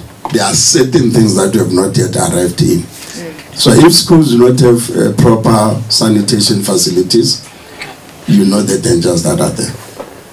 The ill health that is going to arise. If people still do not have access to water, they go to the river, to the dam, to pick up their water and drink it as raw as is. Then it means that human rights have been violated, and these lawyers will be alive, taking us to court, and then really fighting and championing. Don't make us rich, come with I'm not making you rich, but some of the issues, because the cause in South Africa is the way to go now this nowadays. So we have that population that we need to really invest in. And then other issues of human rights will be your roads. Only 20% of the roads in South Africa are tarred. 80% of the roads are not tarred. And you think of the rural people, they've never seen a tar road if you have never been out of that area. Except if you go to town, the nearest town, small, medium town, then only then when you see a tarred road. I know Western Sahara, you are still battling to get there. The day you get your freedom, those are going to be your challenges. How to bring and fast track these deliveries issues. We still, unfortunately, have the young people not in education, not in employment, and not in training. At the time when me and Musemi were sharing space in the Revolutionary House, there were 2.5 million of them. Now there are 4 million. The number of the young people who are not in education, not in training, not in employment. They drop out of the school. And I think the dropout, you can read it. 2 million children enter grade 1.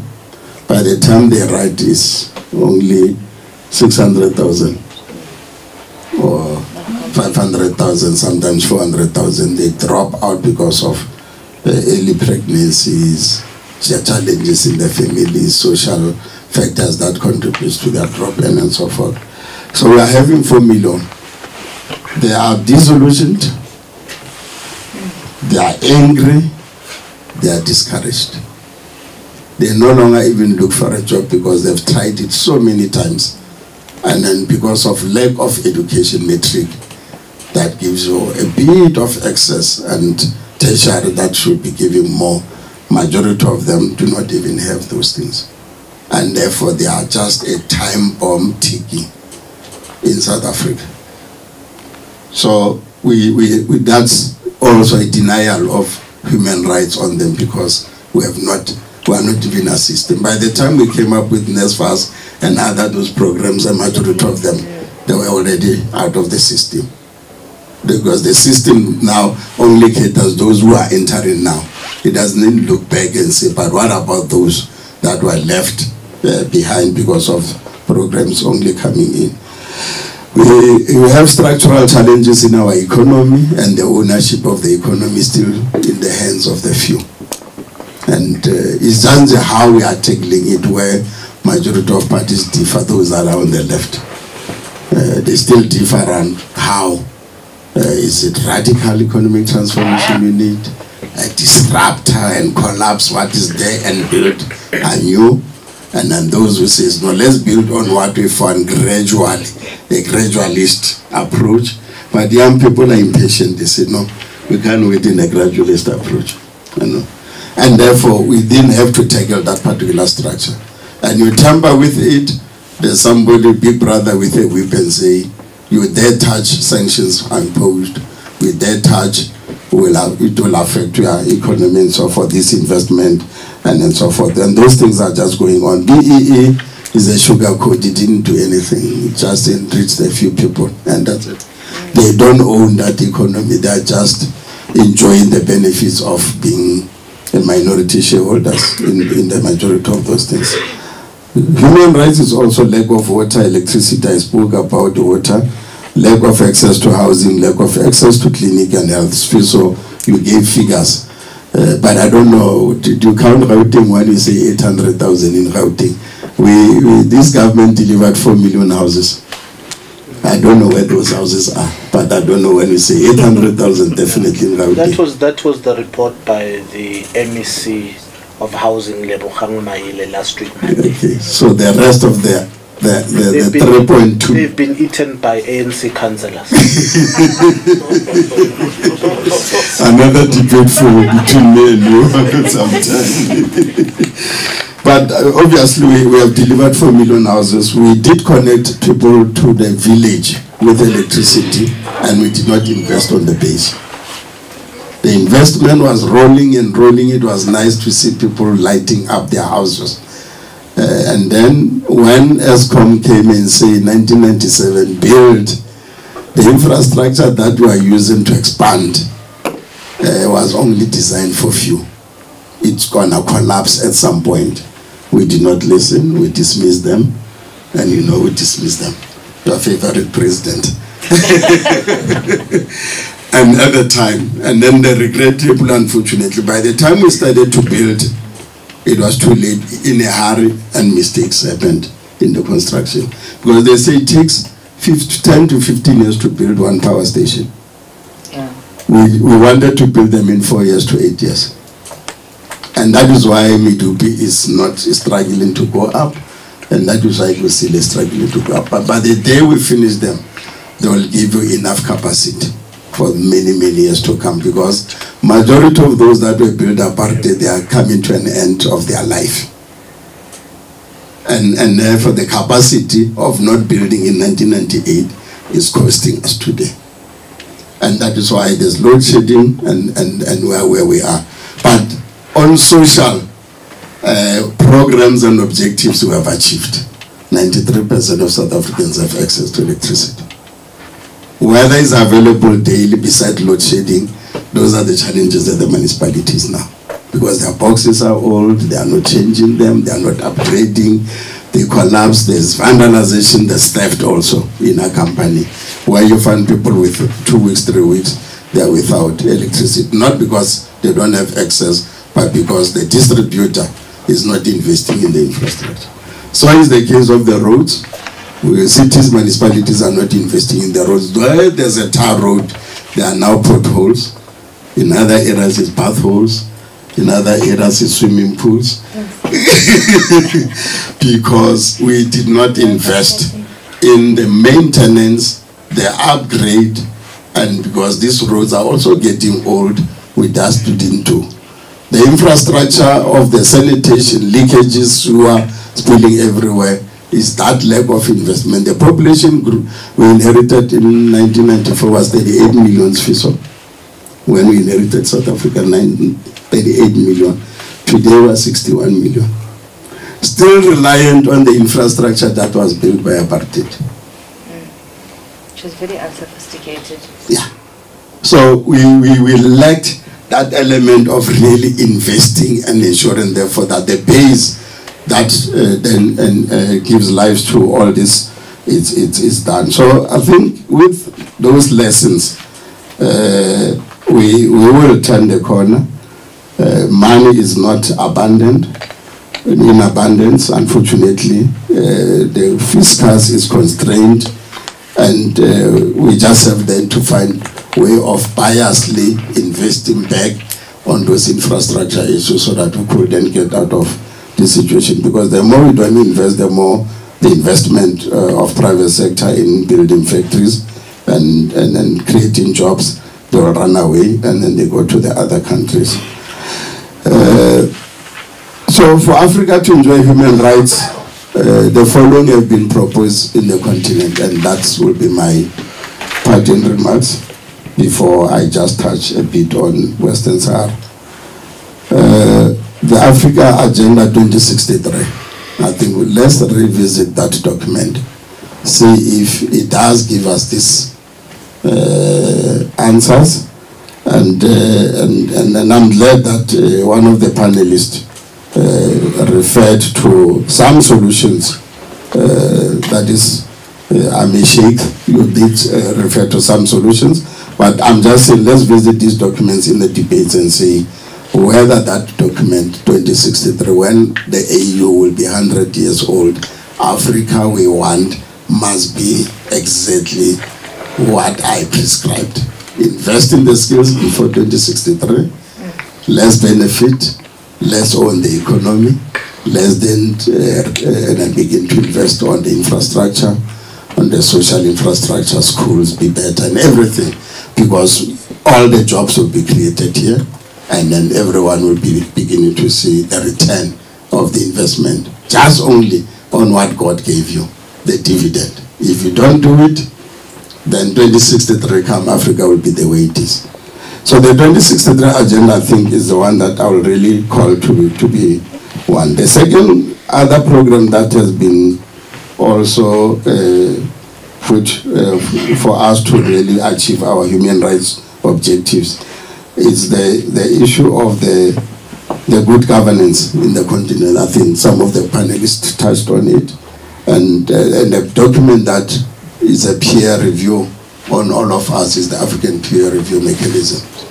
Look at how are we handling governance and leadership, and also issues of management in those governance, whether we are there for the people or we are there for ourselves. And I think the peer review can also be guidance. We need to pursue it. There was NEPAT. I don't know what happened to NEPAT, Magdalene. You call me? Yeah, I'm saying what happened to NEPAT. The blue economic print of Africa. That's how we branded it. Exactly. Yeah. And this was going to turn the economy of Africa, and then we will then be competing with the most industrialized nation, because it was calling for the industrialization in the continent. But still with the BRICS Bank? Well, the BRICS Bank is there. It's there, but there's money. Okay, let's say in August when we talk about it, when we are hosting the BRICS. Okay. Yeah, in South Africa. So I think we need to then begin to say, NEPAT office is still there, is in South Africa somewhere, hibernating there. I don't know why is it hibernating. Ambassador Bese, probably as ambassadors of Africa, I hope you are taking about it to say, why is it disappearing from the radar instead of it? Because it was a hopeful document. Every critic, every academia, all intellectuals, civil society, they said, this is it. And then, what is it? Is it a suffering of implementation that we see in South Africa? Is all over the continent, maybe. Exactly. Yeah. So if we could really begin to revive that, we have answers that are lying in that particular document. So I will then say, call it as part of the solutions to achieve our goal of the human rights in Africa. And then we have now the latest innovation of the Africa Free Continental Trade Agreement. But the trade will still be difficult if roads that networks all the countries, if flying to Western Sahara as I did 2 months ago, I flew to Amsterdam because there was no direct flight to, and there's not still direct flight to Western Sahara. It's coming April. No, it's Algeria. Yes, yeah, Algeria is now going to be flying, and that will give us very good access to Western Sahara. But for now, I had to go to Amsterdam, stayed about 8 hours in the airport, and then connected to France to spend about 7 hours. I left here on Friday, I arrived Monday morning. Yeah, on my way there. Yeah, and then on the Monday when I arrived, I spoke and I left so that I can then reconnect together with my comrades that I was with there. I just spoke, I spent an hour, 2 hours in Western Sahara, having spent Friday, Saturday, Sunday on the road. From France, I arrived in Algeria. As I arrived, the flight was leaving because the French airline was late. And I saw through the window the flight going to Western Sahara leaving. They said, go and sleep at the hotel, we'll leave on Monday morning. And the Monday morning is really, really morning. 3 o'clock in the morning, I'm in another flight to reach the place where I was going to. So the goods therefore, if I have to sell flowers to Western Sahara, it means the flowers will first have to go to Europe before they come back to Africa. Anything I produce, the train network is bad. The railway that connects Africa from south, it ends in Zambia. There's just 60 kilometers to reach Burundi, and no one is investing in that. And then from the north, they all end up somewhere in Cameroon. Central Africa is a big hole. There's never been any rail network there. So we need them to begin to connect the rail so that people and goods can move with ease. And then the roads, I'm glad that the N1, who's this roads, Cecil Rhodes built from Cape to Zimbabwe, where he fell and died. It was a mission for him to connect to Cairo. That's why they were calling Cape to Cairo. But he died with him somewhere in Zimbabwe. But now it has been connected to Tanzania. Now it's also moving by the new governments towards reaching Cairo. But there's a north-south link that is poor infrastructure, east-west also poor infrastructure. And there's a program called the Infrastructure Plan of the AU. That is there also. So it will connect us and make the continent one. But also the people will stand visiting each other, understand each other, know each other. Probably we might even go back to the days when the continent was one. But it's a journey that we ought to travel. But there's a lot of other decisions that have been taken. One common passport for Africa is still not there. There are decisions of the AU that are there. So that I don't even have to have visas. So long as the passport records I've arrived in South Africa, I've now passed to Botswana. If anything happened on my journey, then I become one of the suspects that I might have committed crime. That's what we're saying. So that no one then remains undocumented, because that passport then will be an enforceable passport for all to travel, and it's a visa on its own. And that's how you need them to begin to record.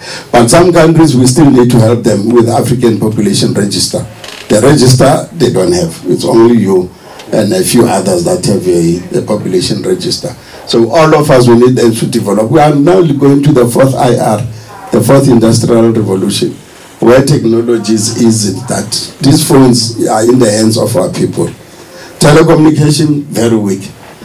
The cables are landing on the continent that connects west to India and Asia. They pass the continent, they land in different spots, but connectivity in Africa is poor. We are still not even on 5G, majority of the countries. Very, very low in terms of the speed and connectivity. So those are the investments that I said, they are decisions. And I think the human rights can only be achieved if we implement on those things. And then we can then deal with the minimals that will still remain as human beings. You know, we are human beings, we do wrong things all the time. And therefore, that will be my call on this.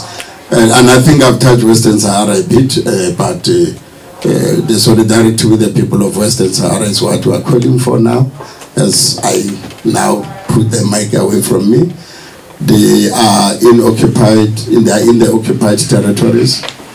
As you said, media cannot access those points. And then a lot of them are in exile in Algeria on the border with what is their country. And then they are in refugee camps. They don't have books, they don't have clothes, they don't have shoes, children don't have toys, children don't have things to play out with. And those human rights elements that we need to call South Africans to do, let's all donate what we no longer use, package them in cargos and go, and that is international solidarity that I'm calling for. Thank you very much.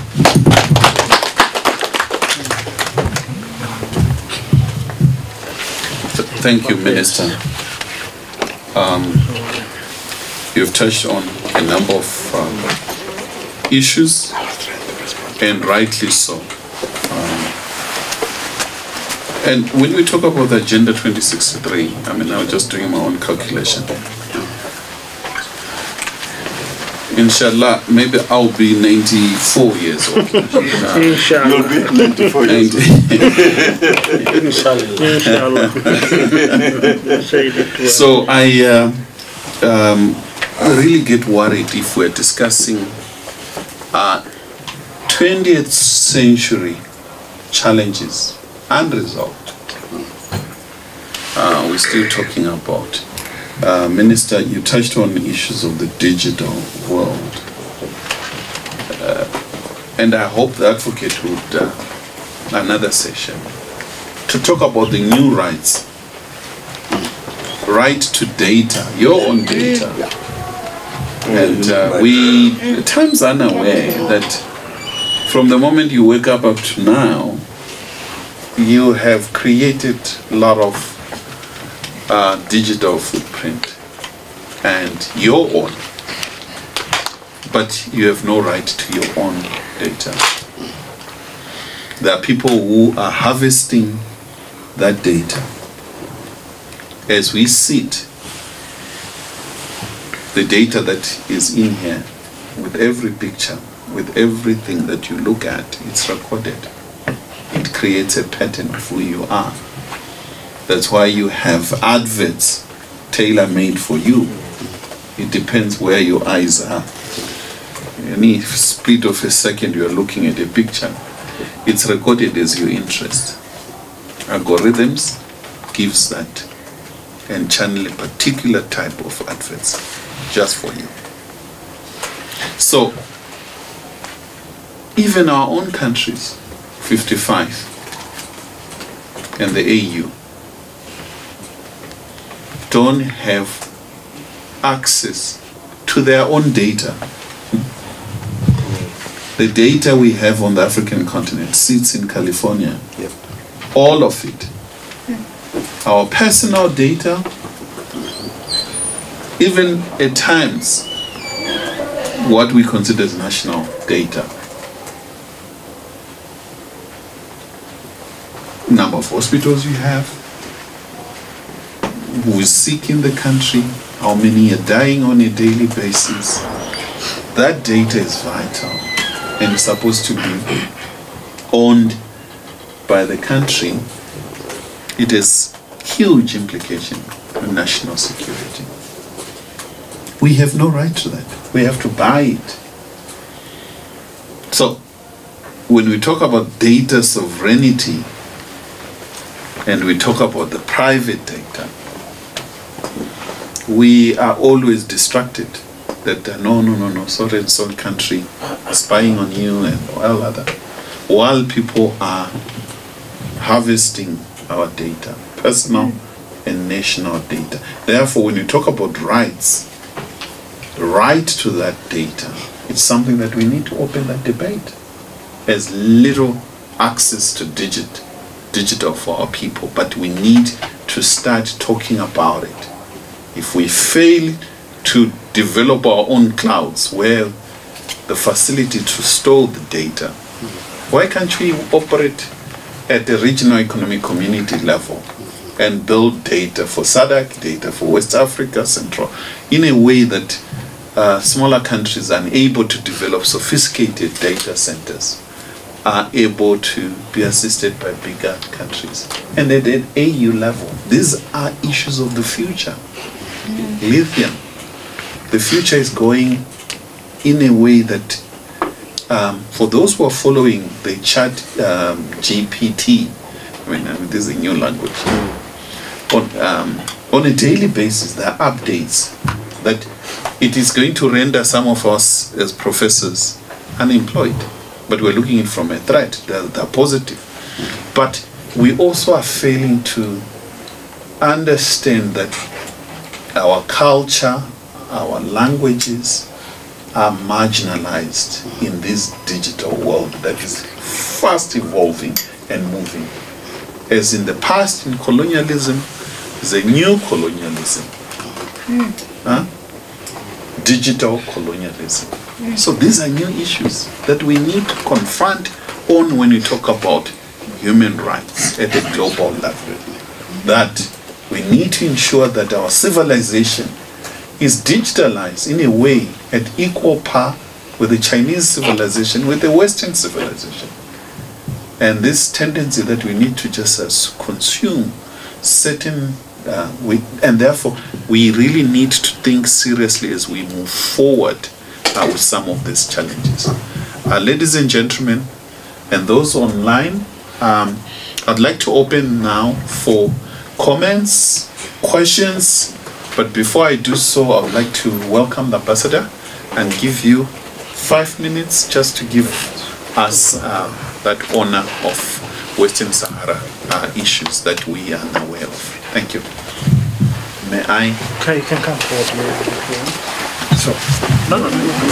They want to hear so that you can be in their video. Yes. You can stand. Yeah, there's a lady recording there. Yeah. Hi, hello. Good evening to everyone. Good evening to the panelists, to Professor David, whom I knew more than 20 years ago. Yes. To Sefis Mushlango, to my brother Sheikh, to Advocate Muzamen. Special thanks to my brother, Comrade Mr. Ovid Papel. It's a great pleasure to be with you here. The topic is the state of human rights in our continent. You can't actually study that state of situation of human rights in our continent unless we take stock that we are the continent that is totally colonized, except few countries, a continent that faced colonialism, slavery, apartheid, genocide of Rwanda, and many other background and baggage that we keep on, and its impact on our daily life and on the future of our generations. Nevertheless, despite all of that, there is a slight progress. Africa has its own Charter of Human Rights and People's Rights, which differ them. These People's Rights differ the African system of human rights from the European system of human rights, from United Nations of human rights, from Americas also, which have their own system. We have our system, which is Charter, Commission, Court, and an arsenal of conventions and protocols that has been ratified by the majority of our countries, of our 55 countries, members of AU. The human rights, it's, as you all know, there is the first generation, which is the political rights, then organized by the Charter. Then there is the second generation, which is socio-economic rights, which is universal also convention on socio-economic rights. Then there is the third generation, which is this reproduction and environmental and the right of sexuality and gender issues, which is the third generation that is still keep growing and keep. When it comes the problem that and the issue that President of Mauritius raised about corruption. Corruption is not longer only government stealing some of the public resources. Now, corruption is used as a lethal arm to attack and to corrupt people. So, you know, today, maybe you follow the news, there is 6 members of European Parliament arrested because Morocco have bribed them. It's Europe who has lecturing us about human rights. It's the Vice President of European Parliament in jail because Morocco bribed her to pass a resolution on Western Sahara or to keep quiet on Western Sahara. With another 5 members, among them President of the Human Rights Commission of European Parliament. She's in jail. Cosolino, you name the names of Cosolino, Panzeri, Anna Arena, the other parliamentarian Tarabella of Belgium, and many other, and 60 other members of European Parliament are under investigation because Morocco have been distributing bags of euros using their intelligence and their diplomacy to now. That is Europe because they have the ability to process and to prosecute those who were bribed by Morocco. In Africa, they are bribing more than they are doing in Europe. Ambassadors, big dignitaries, officers of African Union, like the former chief of staff of Madame Zuma coming from Cote d'Ivoire, who was bribed to pass somewhere. Morocco developed the use of corruption not only inside Morocco with the Moroccan elite, but also to use it as a tool to fight against the Sahrawis and against the United Nations, against Europe and against the African Union. So that's a new use of corruption as a new violation of human rights, as a tool, a lethal tool, that's in addition to Pegasus, to Israeli drones, to Pegasus, to many. When we say decolonization, it's only Western Sahara. Comrades, we have 3 countries in the continent that are still in a non-finished process of decolonization. There is Comoros, the most beautiful island, it's Mayotte. It's under the occupation of France, and France is refusing to negotiate with the Comorese government. And Comor doesn't care about decolonization of its own territory, sadly enough. Last week, brothers from Madagascar have died trying to join Mayotte in a boat, and 16 of them have passed away, like exactly what's happening to Europe. There is Mauritius, Diego Garcia and Chagos. Then there is 4 islands of Madagascar, also under occupation of France. And there is La Réunion, which is not far from here. Then there is Ceuta and Melilla in Morocco, which Morocco have sold out to buy the silence of Spain towards Western Sahara. So decolonization is still a problem for our continent. The goal that we have set, that our founding fathers and the great leaders of our continent to start still is not finished. Yes, Western Sahara is the biggest territory, but there are other peoples and other territories still under a yoke of colonial domination in those countries. Today, as we speak, Morocco have, after 30 years refusing to run away from African Union, have paid lip service, have signed the Charter of African Union, have ratified it, the king have signed it, the government have adopted it, the parliament have passed it, but they are refusing to implement it.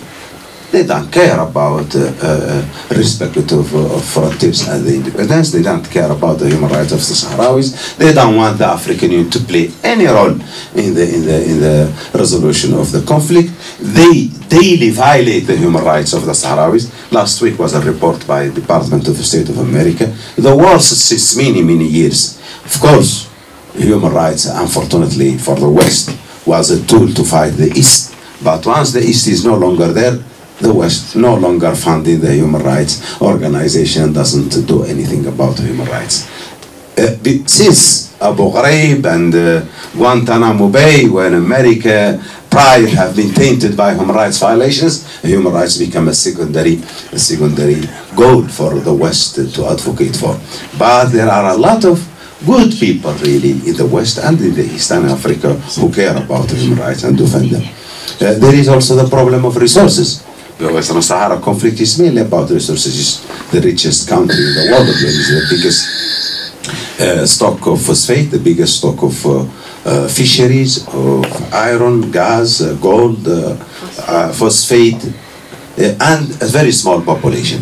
That's why the conflict keep on, and that's why the European have forget about their own constitution and their own regulation to keep fishing with Morocco in Western Sahara waters and for Western Sahara phosphate. When it comes to resources, the West doesn't care about human rights, doesn't care even about a ruling of the very European Court of Justice, which says these deals are illegal. But for Spain and France, they don't care. They continued fishing regardless of what their own court have said. This is the very dangerous trends in the world that we are facing. They don't care about the rule of law or the ruling of the court or the Human Rights Charter or the resolution of the Constitutive Act of Africa. They just want the resources and that's it. Maybe they will go back to colonialism and to slavery again as they started in the last centuries. That's why we have to be vigilant, we have to be alert, and we have to defend our rights. I thank you, Professor Moderator, Professor David Munya. I thank all the panelists and the public. Thank you very much. All the best. Thank you. Excellent, Ambassador. I've noted a number of hands. 1, 2, 3. Any more? I'm going in that order. I start with Comrade Tabo right here. My good comrade, right yourself. I go right at the back, and then I come here right in front. Yourself. Your hand was up, right? Okay, I mean you. Okay, and then I'll go back there. So let me start, and then you'll be the last one in this round.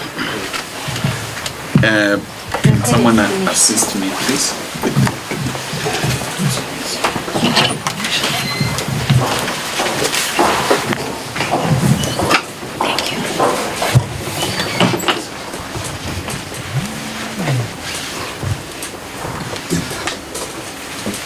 Thank you very much for the opportunity to ask the question, and thank you very much for the panel. My question and comments are directed at Obed. I think I can call you Obed. We are age mates. Yes, almost. No problem. Yeah, I think you spoke quite well. I mean, outlined the problems, the challenges that we have as a continent. And I mean, frankly, about the need to beneficiate resources. You spoke about how we're failing young people and all of other things. I mean, governance issues and problems. Your critics, political opponents, will say that you spoke as a victim, and you say it's typical of the governing party. But I'm not. I'm not that. For me, what's important is, I mean, mistakes have been made in the past, horrible ones, But we need to look to the future, right? I mean, our leaders who really stood up for this continent, we know what happened to them. They were murdered quite early on, before the ideas could actually gain much ground and influence a lot of us. We influence much later. And I've always been of the view that the problem that Africa has now is that we don't have visionary leadership that is selfless and is concerned about the advancement of Africa and Africans. You spoke about Asian tigers, I mean, at some point we're at about the same level with some of them, and it's the outlook that they took on life that made them Asian tigers, and we're still wallowing in poverty. And will you say that there's a realization? I mean, you are government. I mean, it's good that you represent government, and probably have to represent the entire 55 nations as government. A new realization that there's a need to do things differently, that we cannot go that way, that our leadership is in the pockets of foreign forces that are bent on destabilizing the continent for their own interest.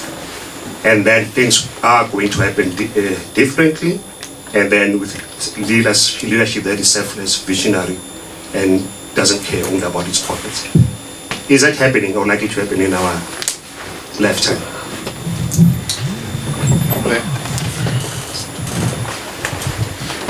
Can all panelists please jot questions as we go?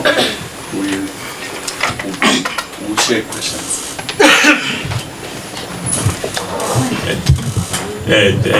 Thank you so much. I'm Mabuto Nicholas Mapena. My comments is based on the presentation by my brother, Sfiso Mahlangu. We agree with him and agree with everyone that the sanctions in Zimbabwe must go, and there's no question about that. But we think the characterization of the collapse of the Zimbabwean economy, if we are to link it only to sanctions, we might be missing the point. Because what we must place on the table is that post-independence, we continued with the national plan in Zimbabwe, which were adopted by the Rhodesians for the first decade of our independence. But in 1991, we abandoned the national plan, adopted the neoliberal policies, economic structural adjustment program. If you then trace the influx of Zimbabweans to South Africa and to neighboring countries, it was not post the imposition of sanctions, which were saying they must go, but it was after the introduction of the economic structural adjustment program. I will not go back to the formation of ZANU in 1963 as an imperialist project, because I think this is also missing in the political discourse. That ZANU was formed as an imperialist project to curtail the influence of Soviet Union, which was supporting ZAPU at the time. In order to curtail that influence, you had to split the liberation movement ZAPU and establish ZANU. And the comments by the former diplomat of the United States, Andrew Young, in 1980, when ZANU won political power, he said it was a victory for Western democracy, because the anticipation was that ZAPU was going to win in 1980, which was going to make it easier for Umkhonto weSizwe to establish their military bases in Matabele South. And when we also started ground operations, it actually operated within the military corridor that was to be used by MK from Zambia to South Africa through Matabele North. So while we understand and agree that sanctions are a problem and they must go, but we should not just leave it there, otherwise we will not find the correct solution to the problem. Because what Zimbabwe needs today is return back to national planning, build a national democratic economy linked to devolution of power to the people. Thank you. Yes, at the back.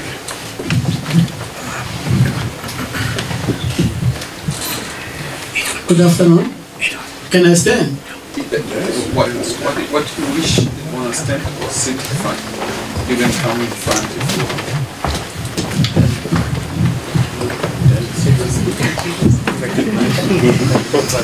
You can also dance, they say. Ezra. They say you can dance as well if you're I greet you in the business man and Sylvia. My name is Hezron Kize, a Hutu, Rwandan Hutu from Rwanda. Not be funny. I walk here from Rwanda by feet to here. Take me 4 good years.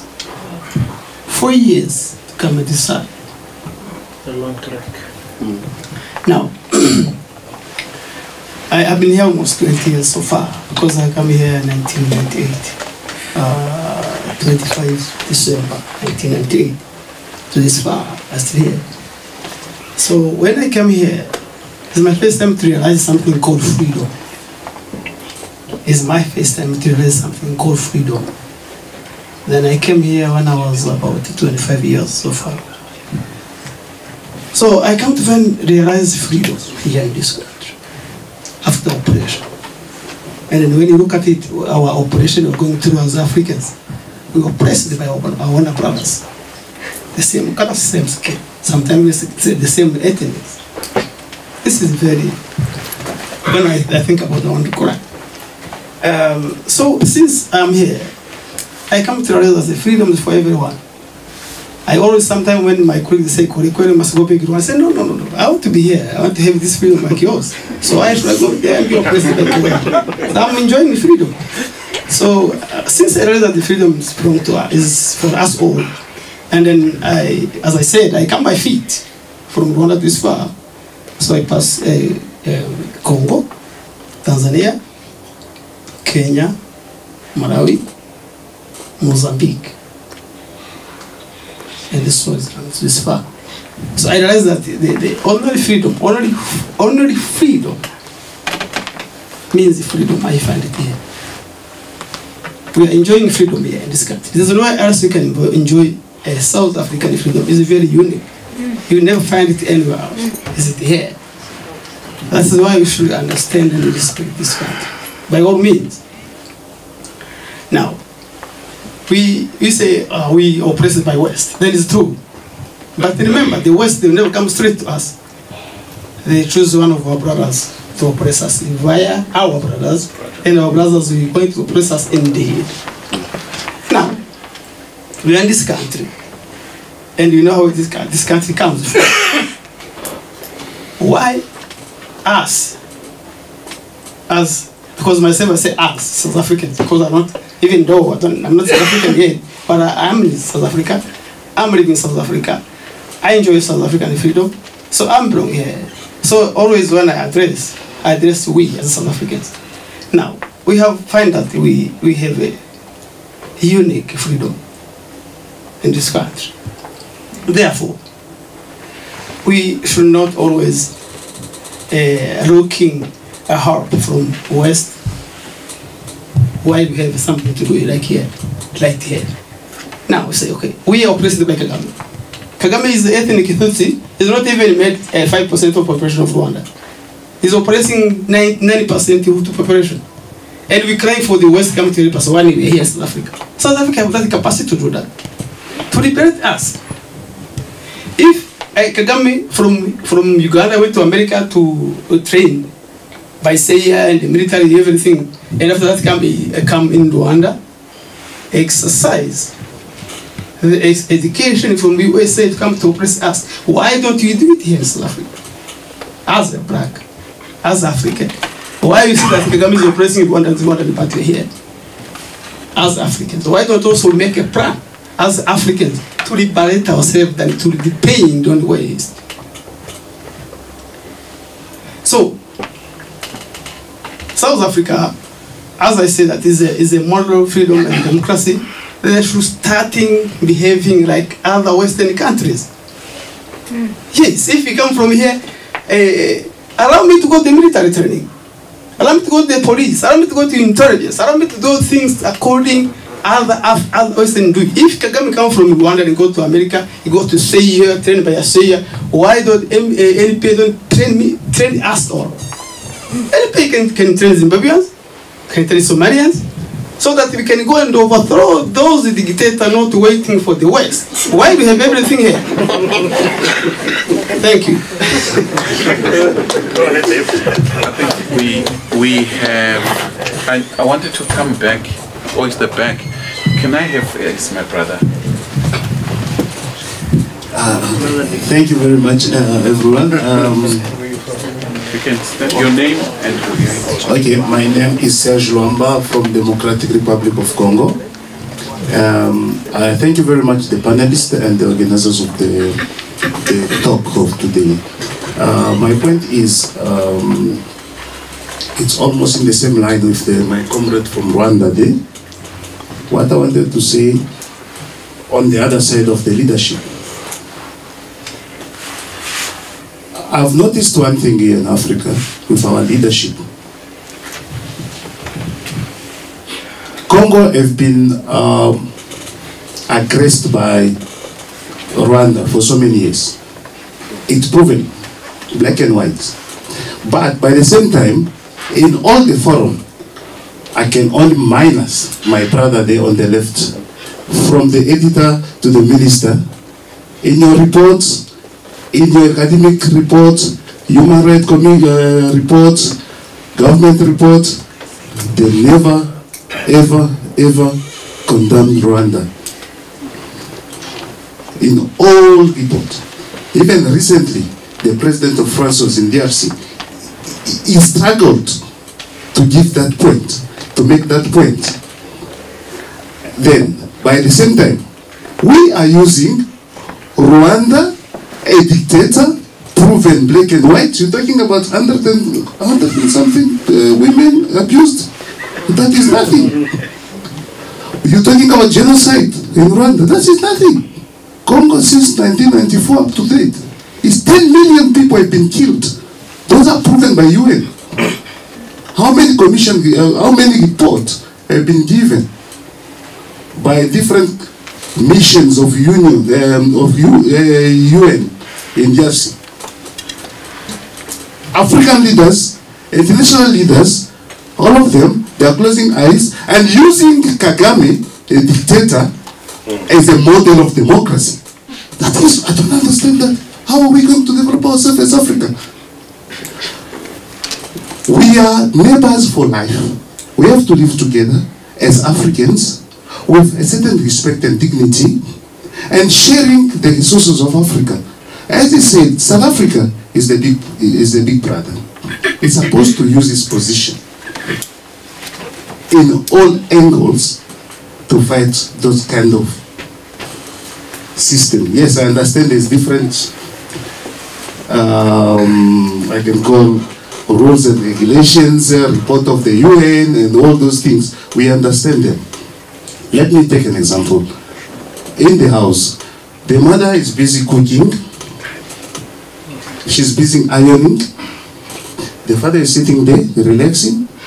And an intruder come in the house and steal. Are you going to chase? Are you going to, Mama will keep on cooking? Or all of us, we are going first to chase the intruder? That is the problem. It's so many are good. Thank you so much.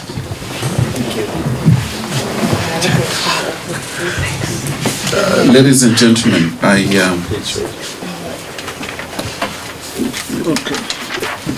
get really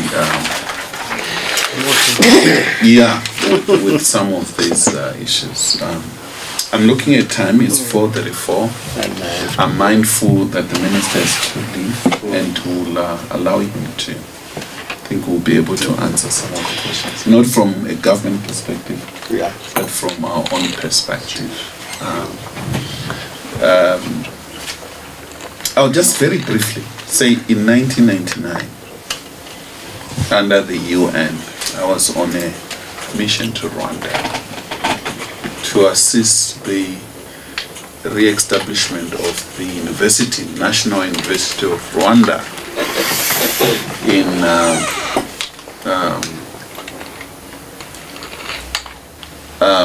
far away from Kigali, or Chigali as you always put it.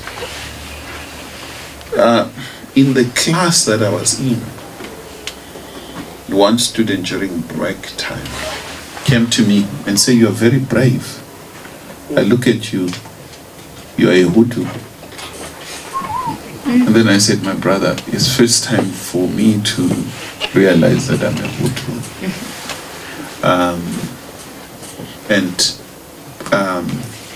The narrative that defines us, colonial narratives, and the danger that it comes with. So, I would like to declare myself, I'm Hutu, I'm Tutsi. I'm Hutu, I am Tutsi.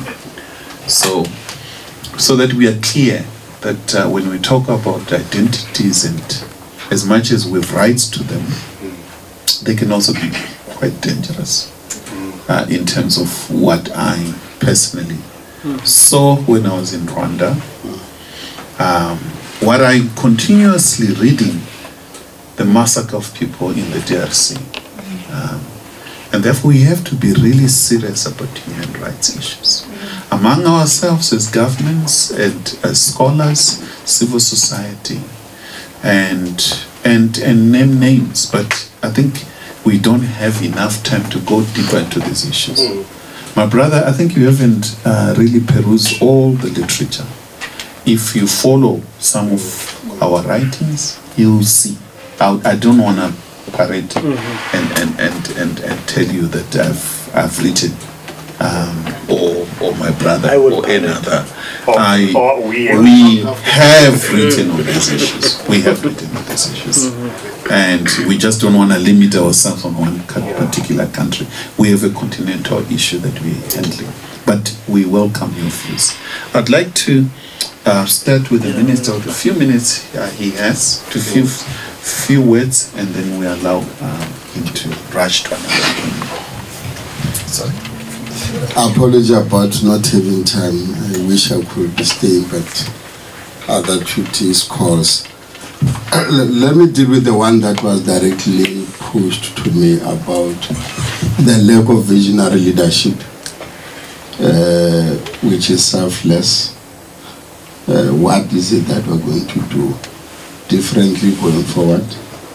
Are we attending to this issue or not?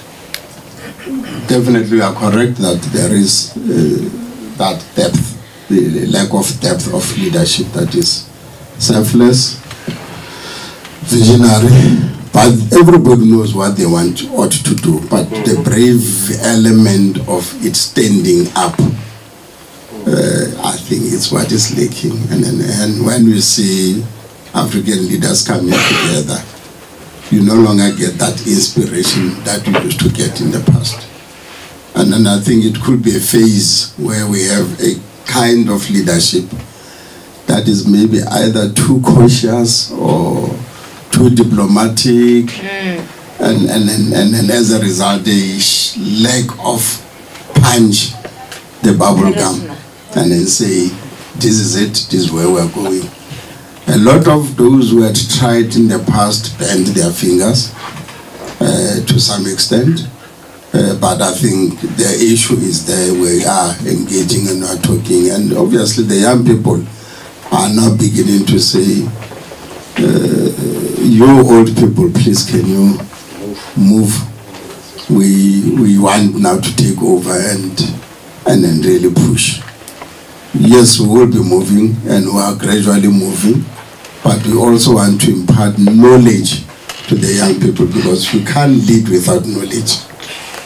You may have leadership qualities, you might be spoken, but there's an element of experience and knowledge that we need to impart, so that as you lead with that passion, the guts, the bravery, you know how others might have traveled and why they fell along the way, so that you also do not fall. But otherwise, we are really listening to that young people, is your time. You need to now beginning to move in numbers into the structures of leadership across, not just in government, not only management, but across civil society organizations and everywhere. Because we need a caliber that can really say, and I think it's emerging across all countries, the younger generation, particularly those Franco-Africa, it used to be a sleeping area where they were shy and afraid of France. But the younger generation that is emerging, that they talk and say all those agreements, that the 80-year agreements must come to an end. We want now to belong to the continent and be self-sustaining and then be able to. So it's encouraging. And I might just say maybe just when it's going to break so that we can see them. But it's encouraging. The voices are there. Listen to the young people. You will have hope that the continent will one day be in the good leadership of the young people. And I think that's what we need to encourage. Bring them on and then really let them, but guide them proper, give them the right tools, so that at the time when they take over, they have the necessary tools then to lead. I think that was my only question that came to me. The others you have answered it for me, Prof, and therefore Doctor. I don't know. He's still Doctor or Prof or both. Doctor Prof. They say Prof is higher than the doctor, so I'll say Prof to you. Thank you very much. My apology, I have to quickly jump out and then deal with that situation. But let me then, as I do, there's convention also that guides us as leaders from one country to the other. You don't just wake up and say, I declare war on you, I train an army, you go in and then remove the law. Because AU is a convention that guides on how to engage and manage matters. Right? The only country that we know has a liberation struggle going on, that's still fighting in a war, is Western Sahara. The rest of others, you gain your independence, you got your freedom, it got sabotaged along the way, your freedom rights were taken, and you go to the elections, but you still vote the same people. And we are wondering, say, but what's wrong? Because we say the Tutsis are 5%, but then the people vote him into power. And once a person is democratically voted, it's not easy then to then go in and ruffle that person. Thank you very much. Thank you very much. Please, I will welcome your sister. I'm going to Russia now. Okay. I'll put my love to Putin. So, but the dynamics of the ICC. We need to just. I want your brain. What the last 2 minutes? This issue of the. Ladies and gentlemen, I'm going to provoke you next. Thank you. See you soon. We are ready. We're left with 5 minutes. So I'm going to give each remaining panelist 1 minute each. And then we close. And I think all of us need to get on the road with load shedding and potholes and other stuff. Okay. So I start from this side. 1 minute. No, mine will be very short. Listening to the story of Hezron is the story of every migrant in South Africa. Whether one track for 4 years or for 4 months or 1 year, this is the story of every migrant. But one thing I like to say to Hezron and to all diaspora members here is that they said words can be weapons. The problem with Rwanda in 1994, in that time of madness, was using ethnics actually in the wrong time. We are African and nothing short of that. Do not take us back to ethnicity where you distinguish us between Hutu, Tutsi, and this Twa, and etc. The other thing I want to actually say is that when you mention your surname, the thing that came to my mind was that actually you are the Kabazela of actually Rwanda, Mukize. Rather go look for this name, you know, and see what is the relationship between the Kabazelas, the Mukizes here in South Africa, and the same surname. That is the same thing I told my sister Zingi Zakuma, when actually you know the surname, which can actually go all over places. The other thing, the manner in which South Africa treated foreigners, migrants, or even the Rwandans, giving asylum to a chief of staff of actually the most brutal dictator you mentioned, is actually a step that South Africa have actually gone far.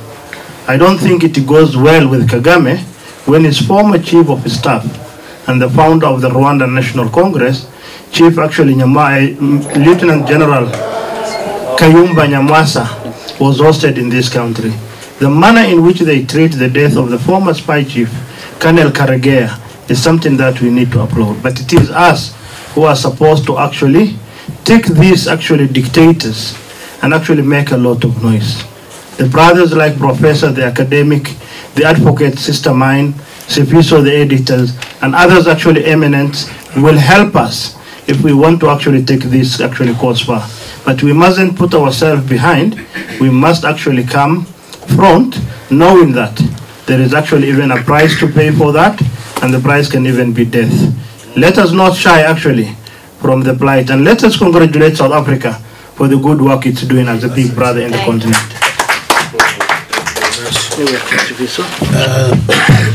Thank you very much. Somebody asked a question about, in fact, the minister's response was why, you know, Africa continues to elect leaders that oppress them.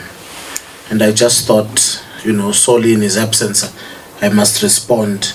It seems like there's a thinking in the ANC that African elections are actually independent. There's some illusion that elections in this continent are independent.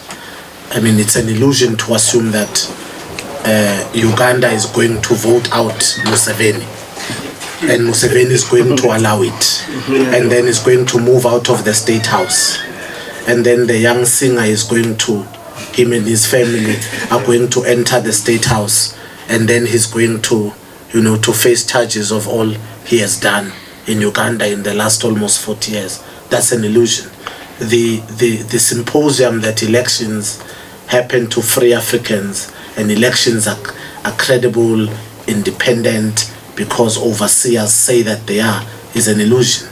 So one of the facts that we talk about human rights is the dignity of elections, is the fairness of elections. And I don't think that's an area we've really gone into. One of the reasons we're going to salvage this continent is to look at how to ensure credible electioneering. They are not credible in two ways, because of the social impact of food parcels going into the old villages and sort of erupting the minds of old citizens to make them believe that you are going to do this every day for the next 5 years. And the second illusion is that the assumption that if you make an X on the ballot and you have many, many X's, that person that you elected will actually lead that country. It never ever happens. If that was the reality, Africa would be a different place. So I don't know where the ANC's mind is on elections, or rigged elections for that matter. But I think it's a discussion that we must open, because it's for human rights. I want to make this point about migration before I close. Migration is not just an African phenomenon, and we need to adapt our language. Part of my space and work, of course, is narratives and language. There's something wrong with the descriptions that we use to define African politics. We call it, porous border migrations and foreign nationals or illegal nationals or Kwerekweres coming into the country. Migration is not a new thing to Africa. Right now, as we speak, people are migrating from Ukraine to Belarus. They've always been. From Belarus to Poland, from Russia to Poland and to Belarus. Many of them without passports, but they understand that there's a war and there's an event. From Morocco, between that belt called the Belt of Gibraltar, people are swimming and dying over the water because they want to go to Spain. For a long time living in Botswana, people would just see your aunt across the fence. She lives over there. To assume that a child who goes and buys bread in Musina across the border or across the fence from Zimbabwe to go and buy bread in Musina and goes back home has committed an atrocious crime that cannot be the reality. So we need to find African solutions to African problems. Our issue is that we've absorbed this Roman Dutch law and whatever the foreign NATO encyclopedia says, we adopt that as law and part of our language and part of our curricula. If I had time, I'd discuss, moderator, about even the themes and the language we use when we talk about land grabs. Somebody has just, it's a land grab, as if you've gone and you've taken it illegally. Yes, there are legal mechanisms, but people need to live. Languages such as, enforced or illegal mining. So for Lonmin, it's okay, go into that area because you've got the rights given by government. When the miners protest, gun 34 of them down, they are dead. We call it a massacre, 16 August 2012, and Lonmin continues to mine. But if another African is found and they say, I found coal or I found a mineral, then it's illegal mining. But for a London mining, it's absolutely correct. We need to look at the nuances and languages that we use. in trying to advocate African challenges, how people cross borders, what we refer to it, a strenuous border control. In the Ukraine, they don't call it strenuous border control. They didn't call them foreign nationals. But you know what was interesting? Is that when the Ukraine people were leaving because of the war, it was Ukraine is first and Africans last. It means that in their country, they still consider Africans as less people, children of a lesser god. But you come to Africa, we use the same mathematics to define our own people who are 2 meters away on the other side, and Mpofu here and Mpofu there. My comrade is talking about Mkhize there, and somebody saying this Mkhize is a foreigner. But this Mkhize almost became the president's brother if Zweli Mkhize had won. If Zweli Mkhize had won, you'd have a brother who was a president. You'd live better in this country. Mabenas are related to us. So I think we need to assess our language and a lot of our literature on the references we use, because we adopt foreign language, we adopt foreign encyclopedia and foreign mathematics, and that becomes a challenge. We can't use NATO set laws to define African solutions. We must call for African solutions to African challenges. Thank you. Thank you.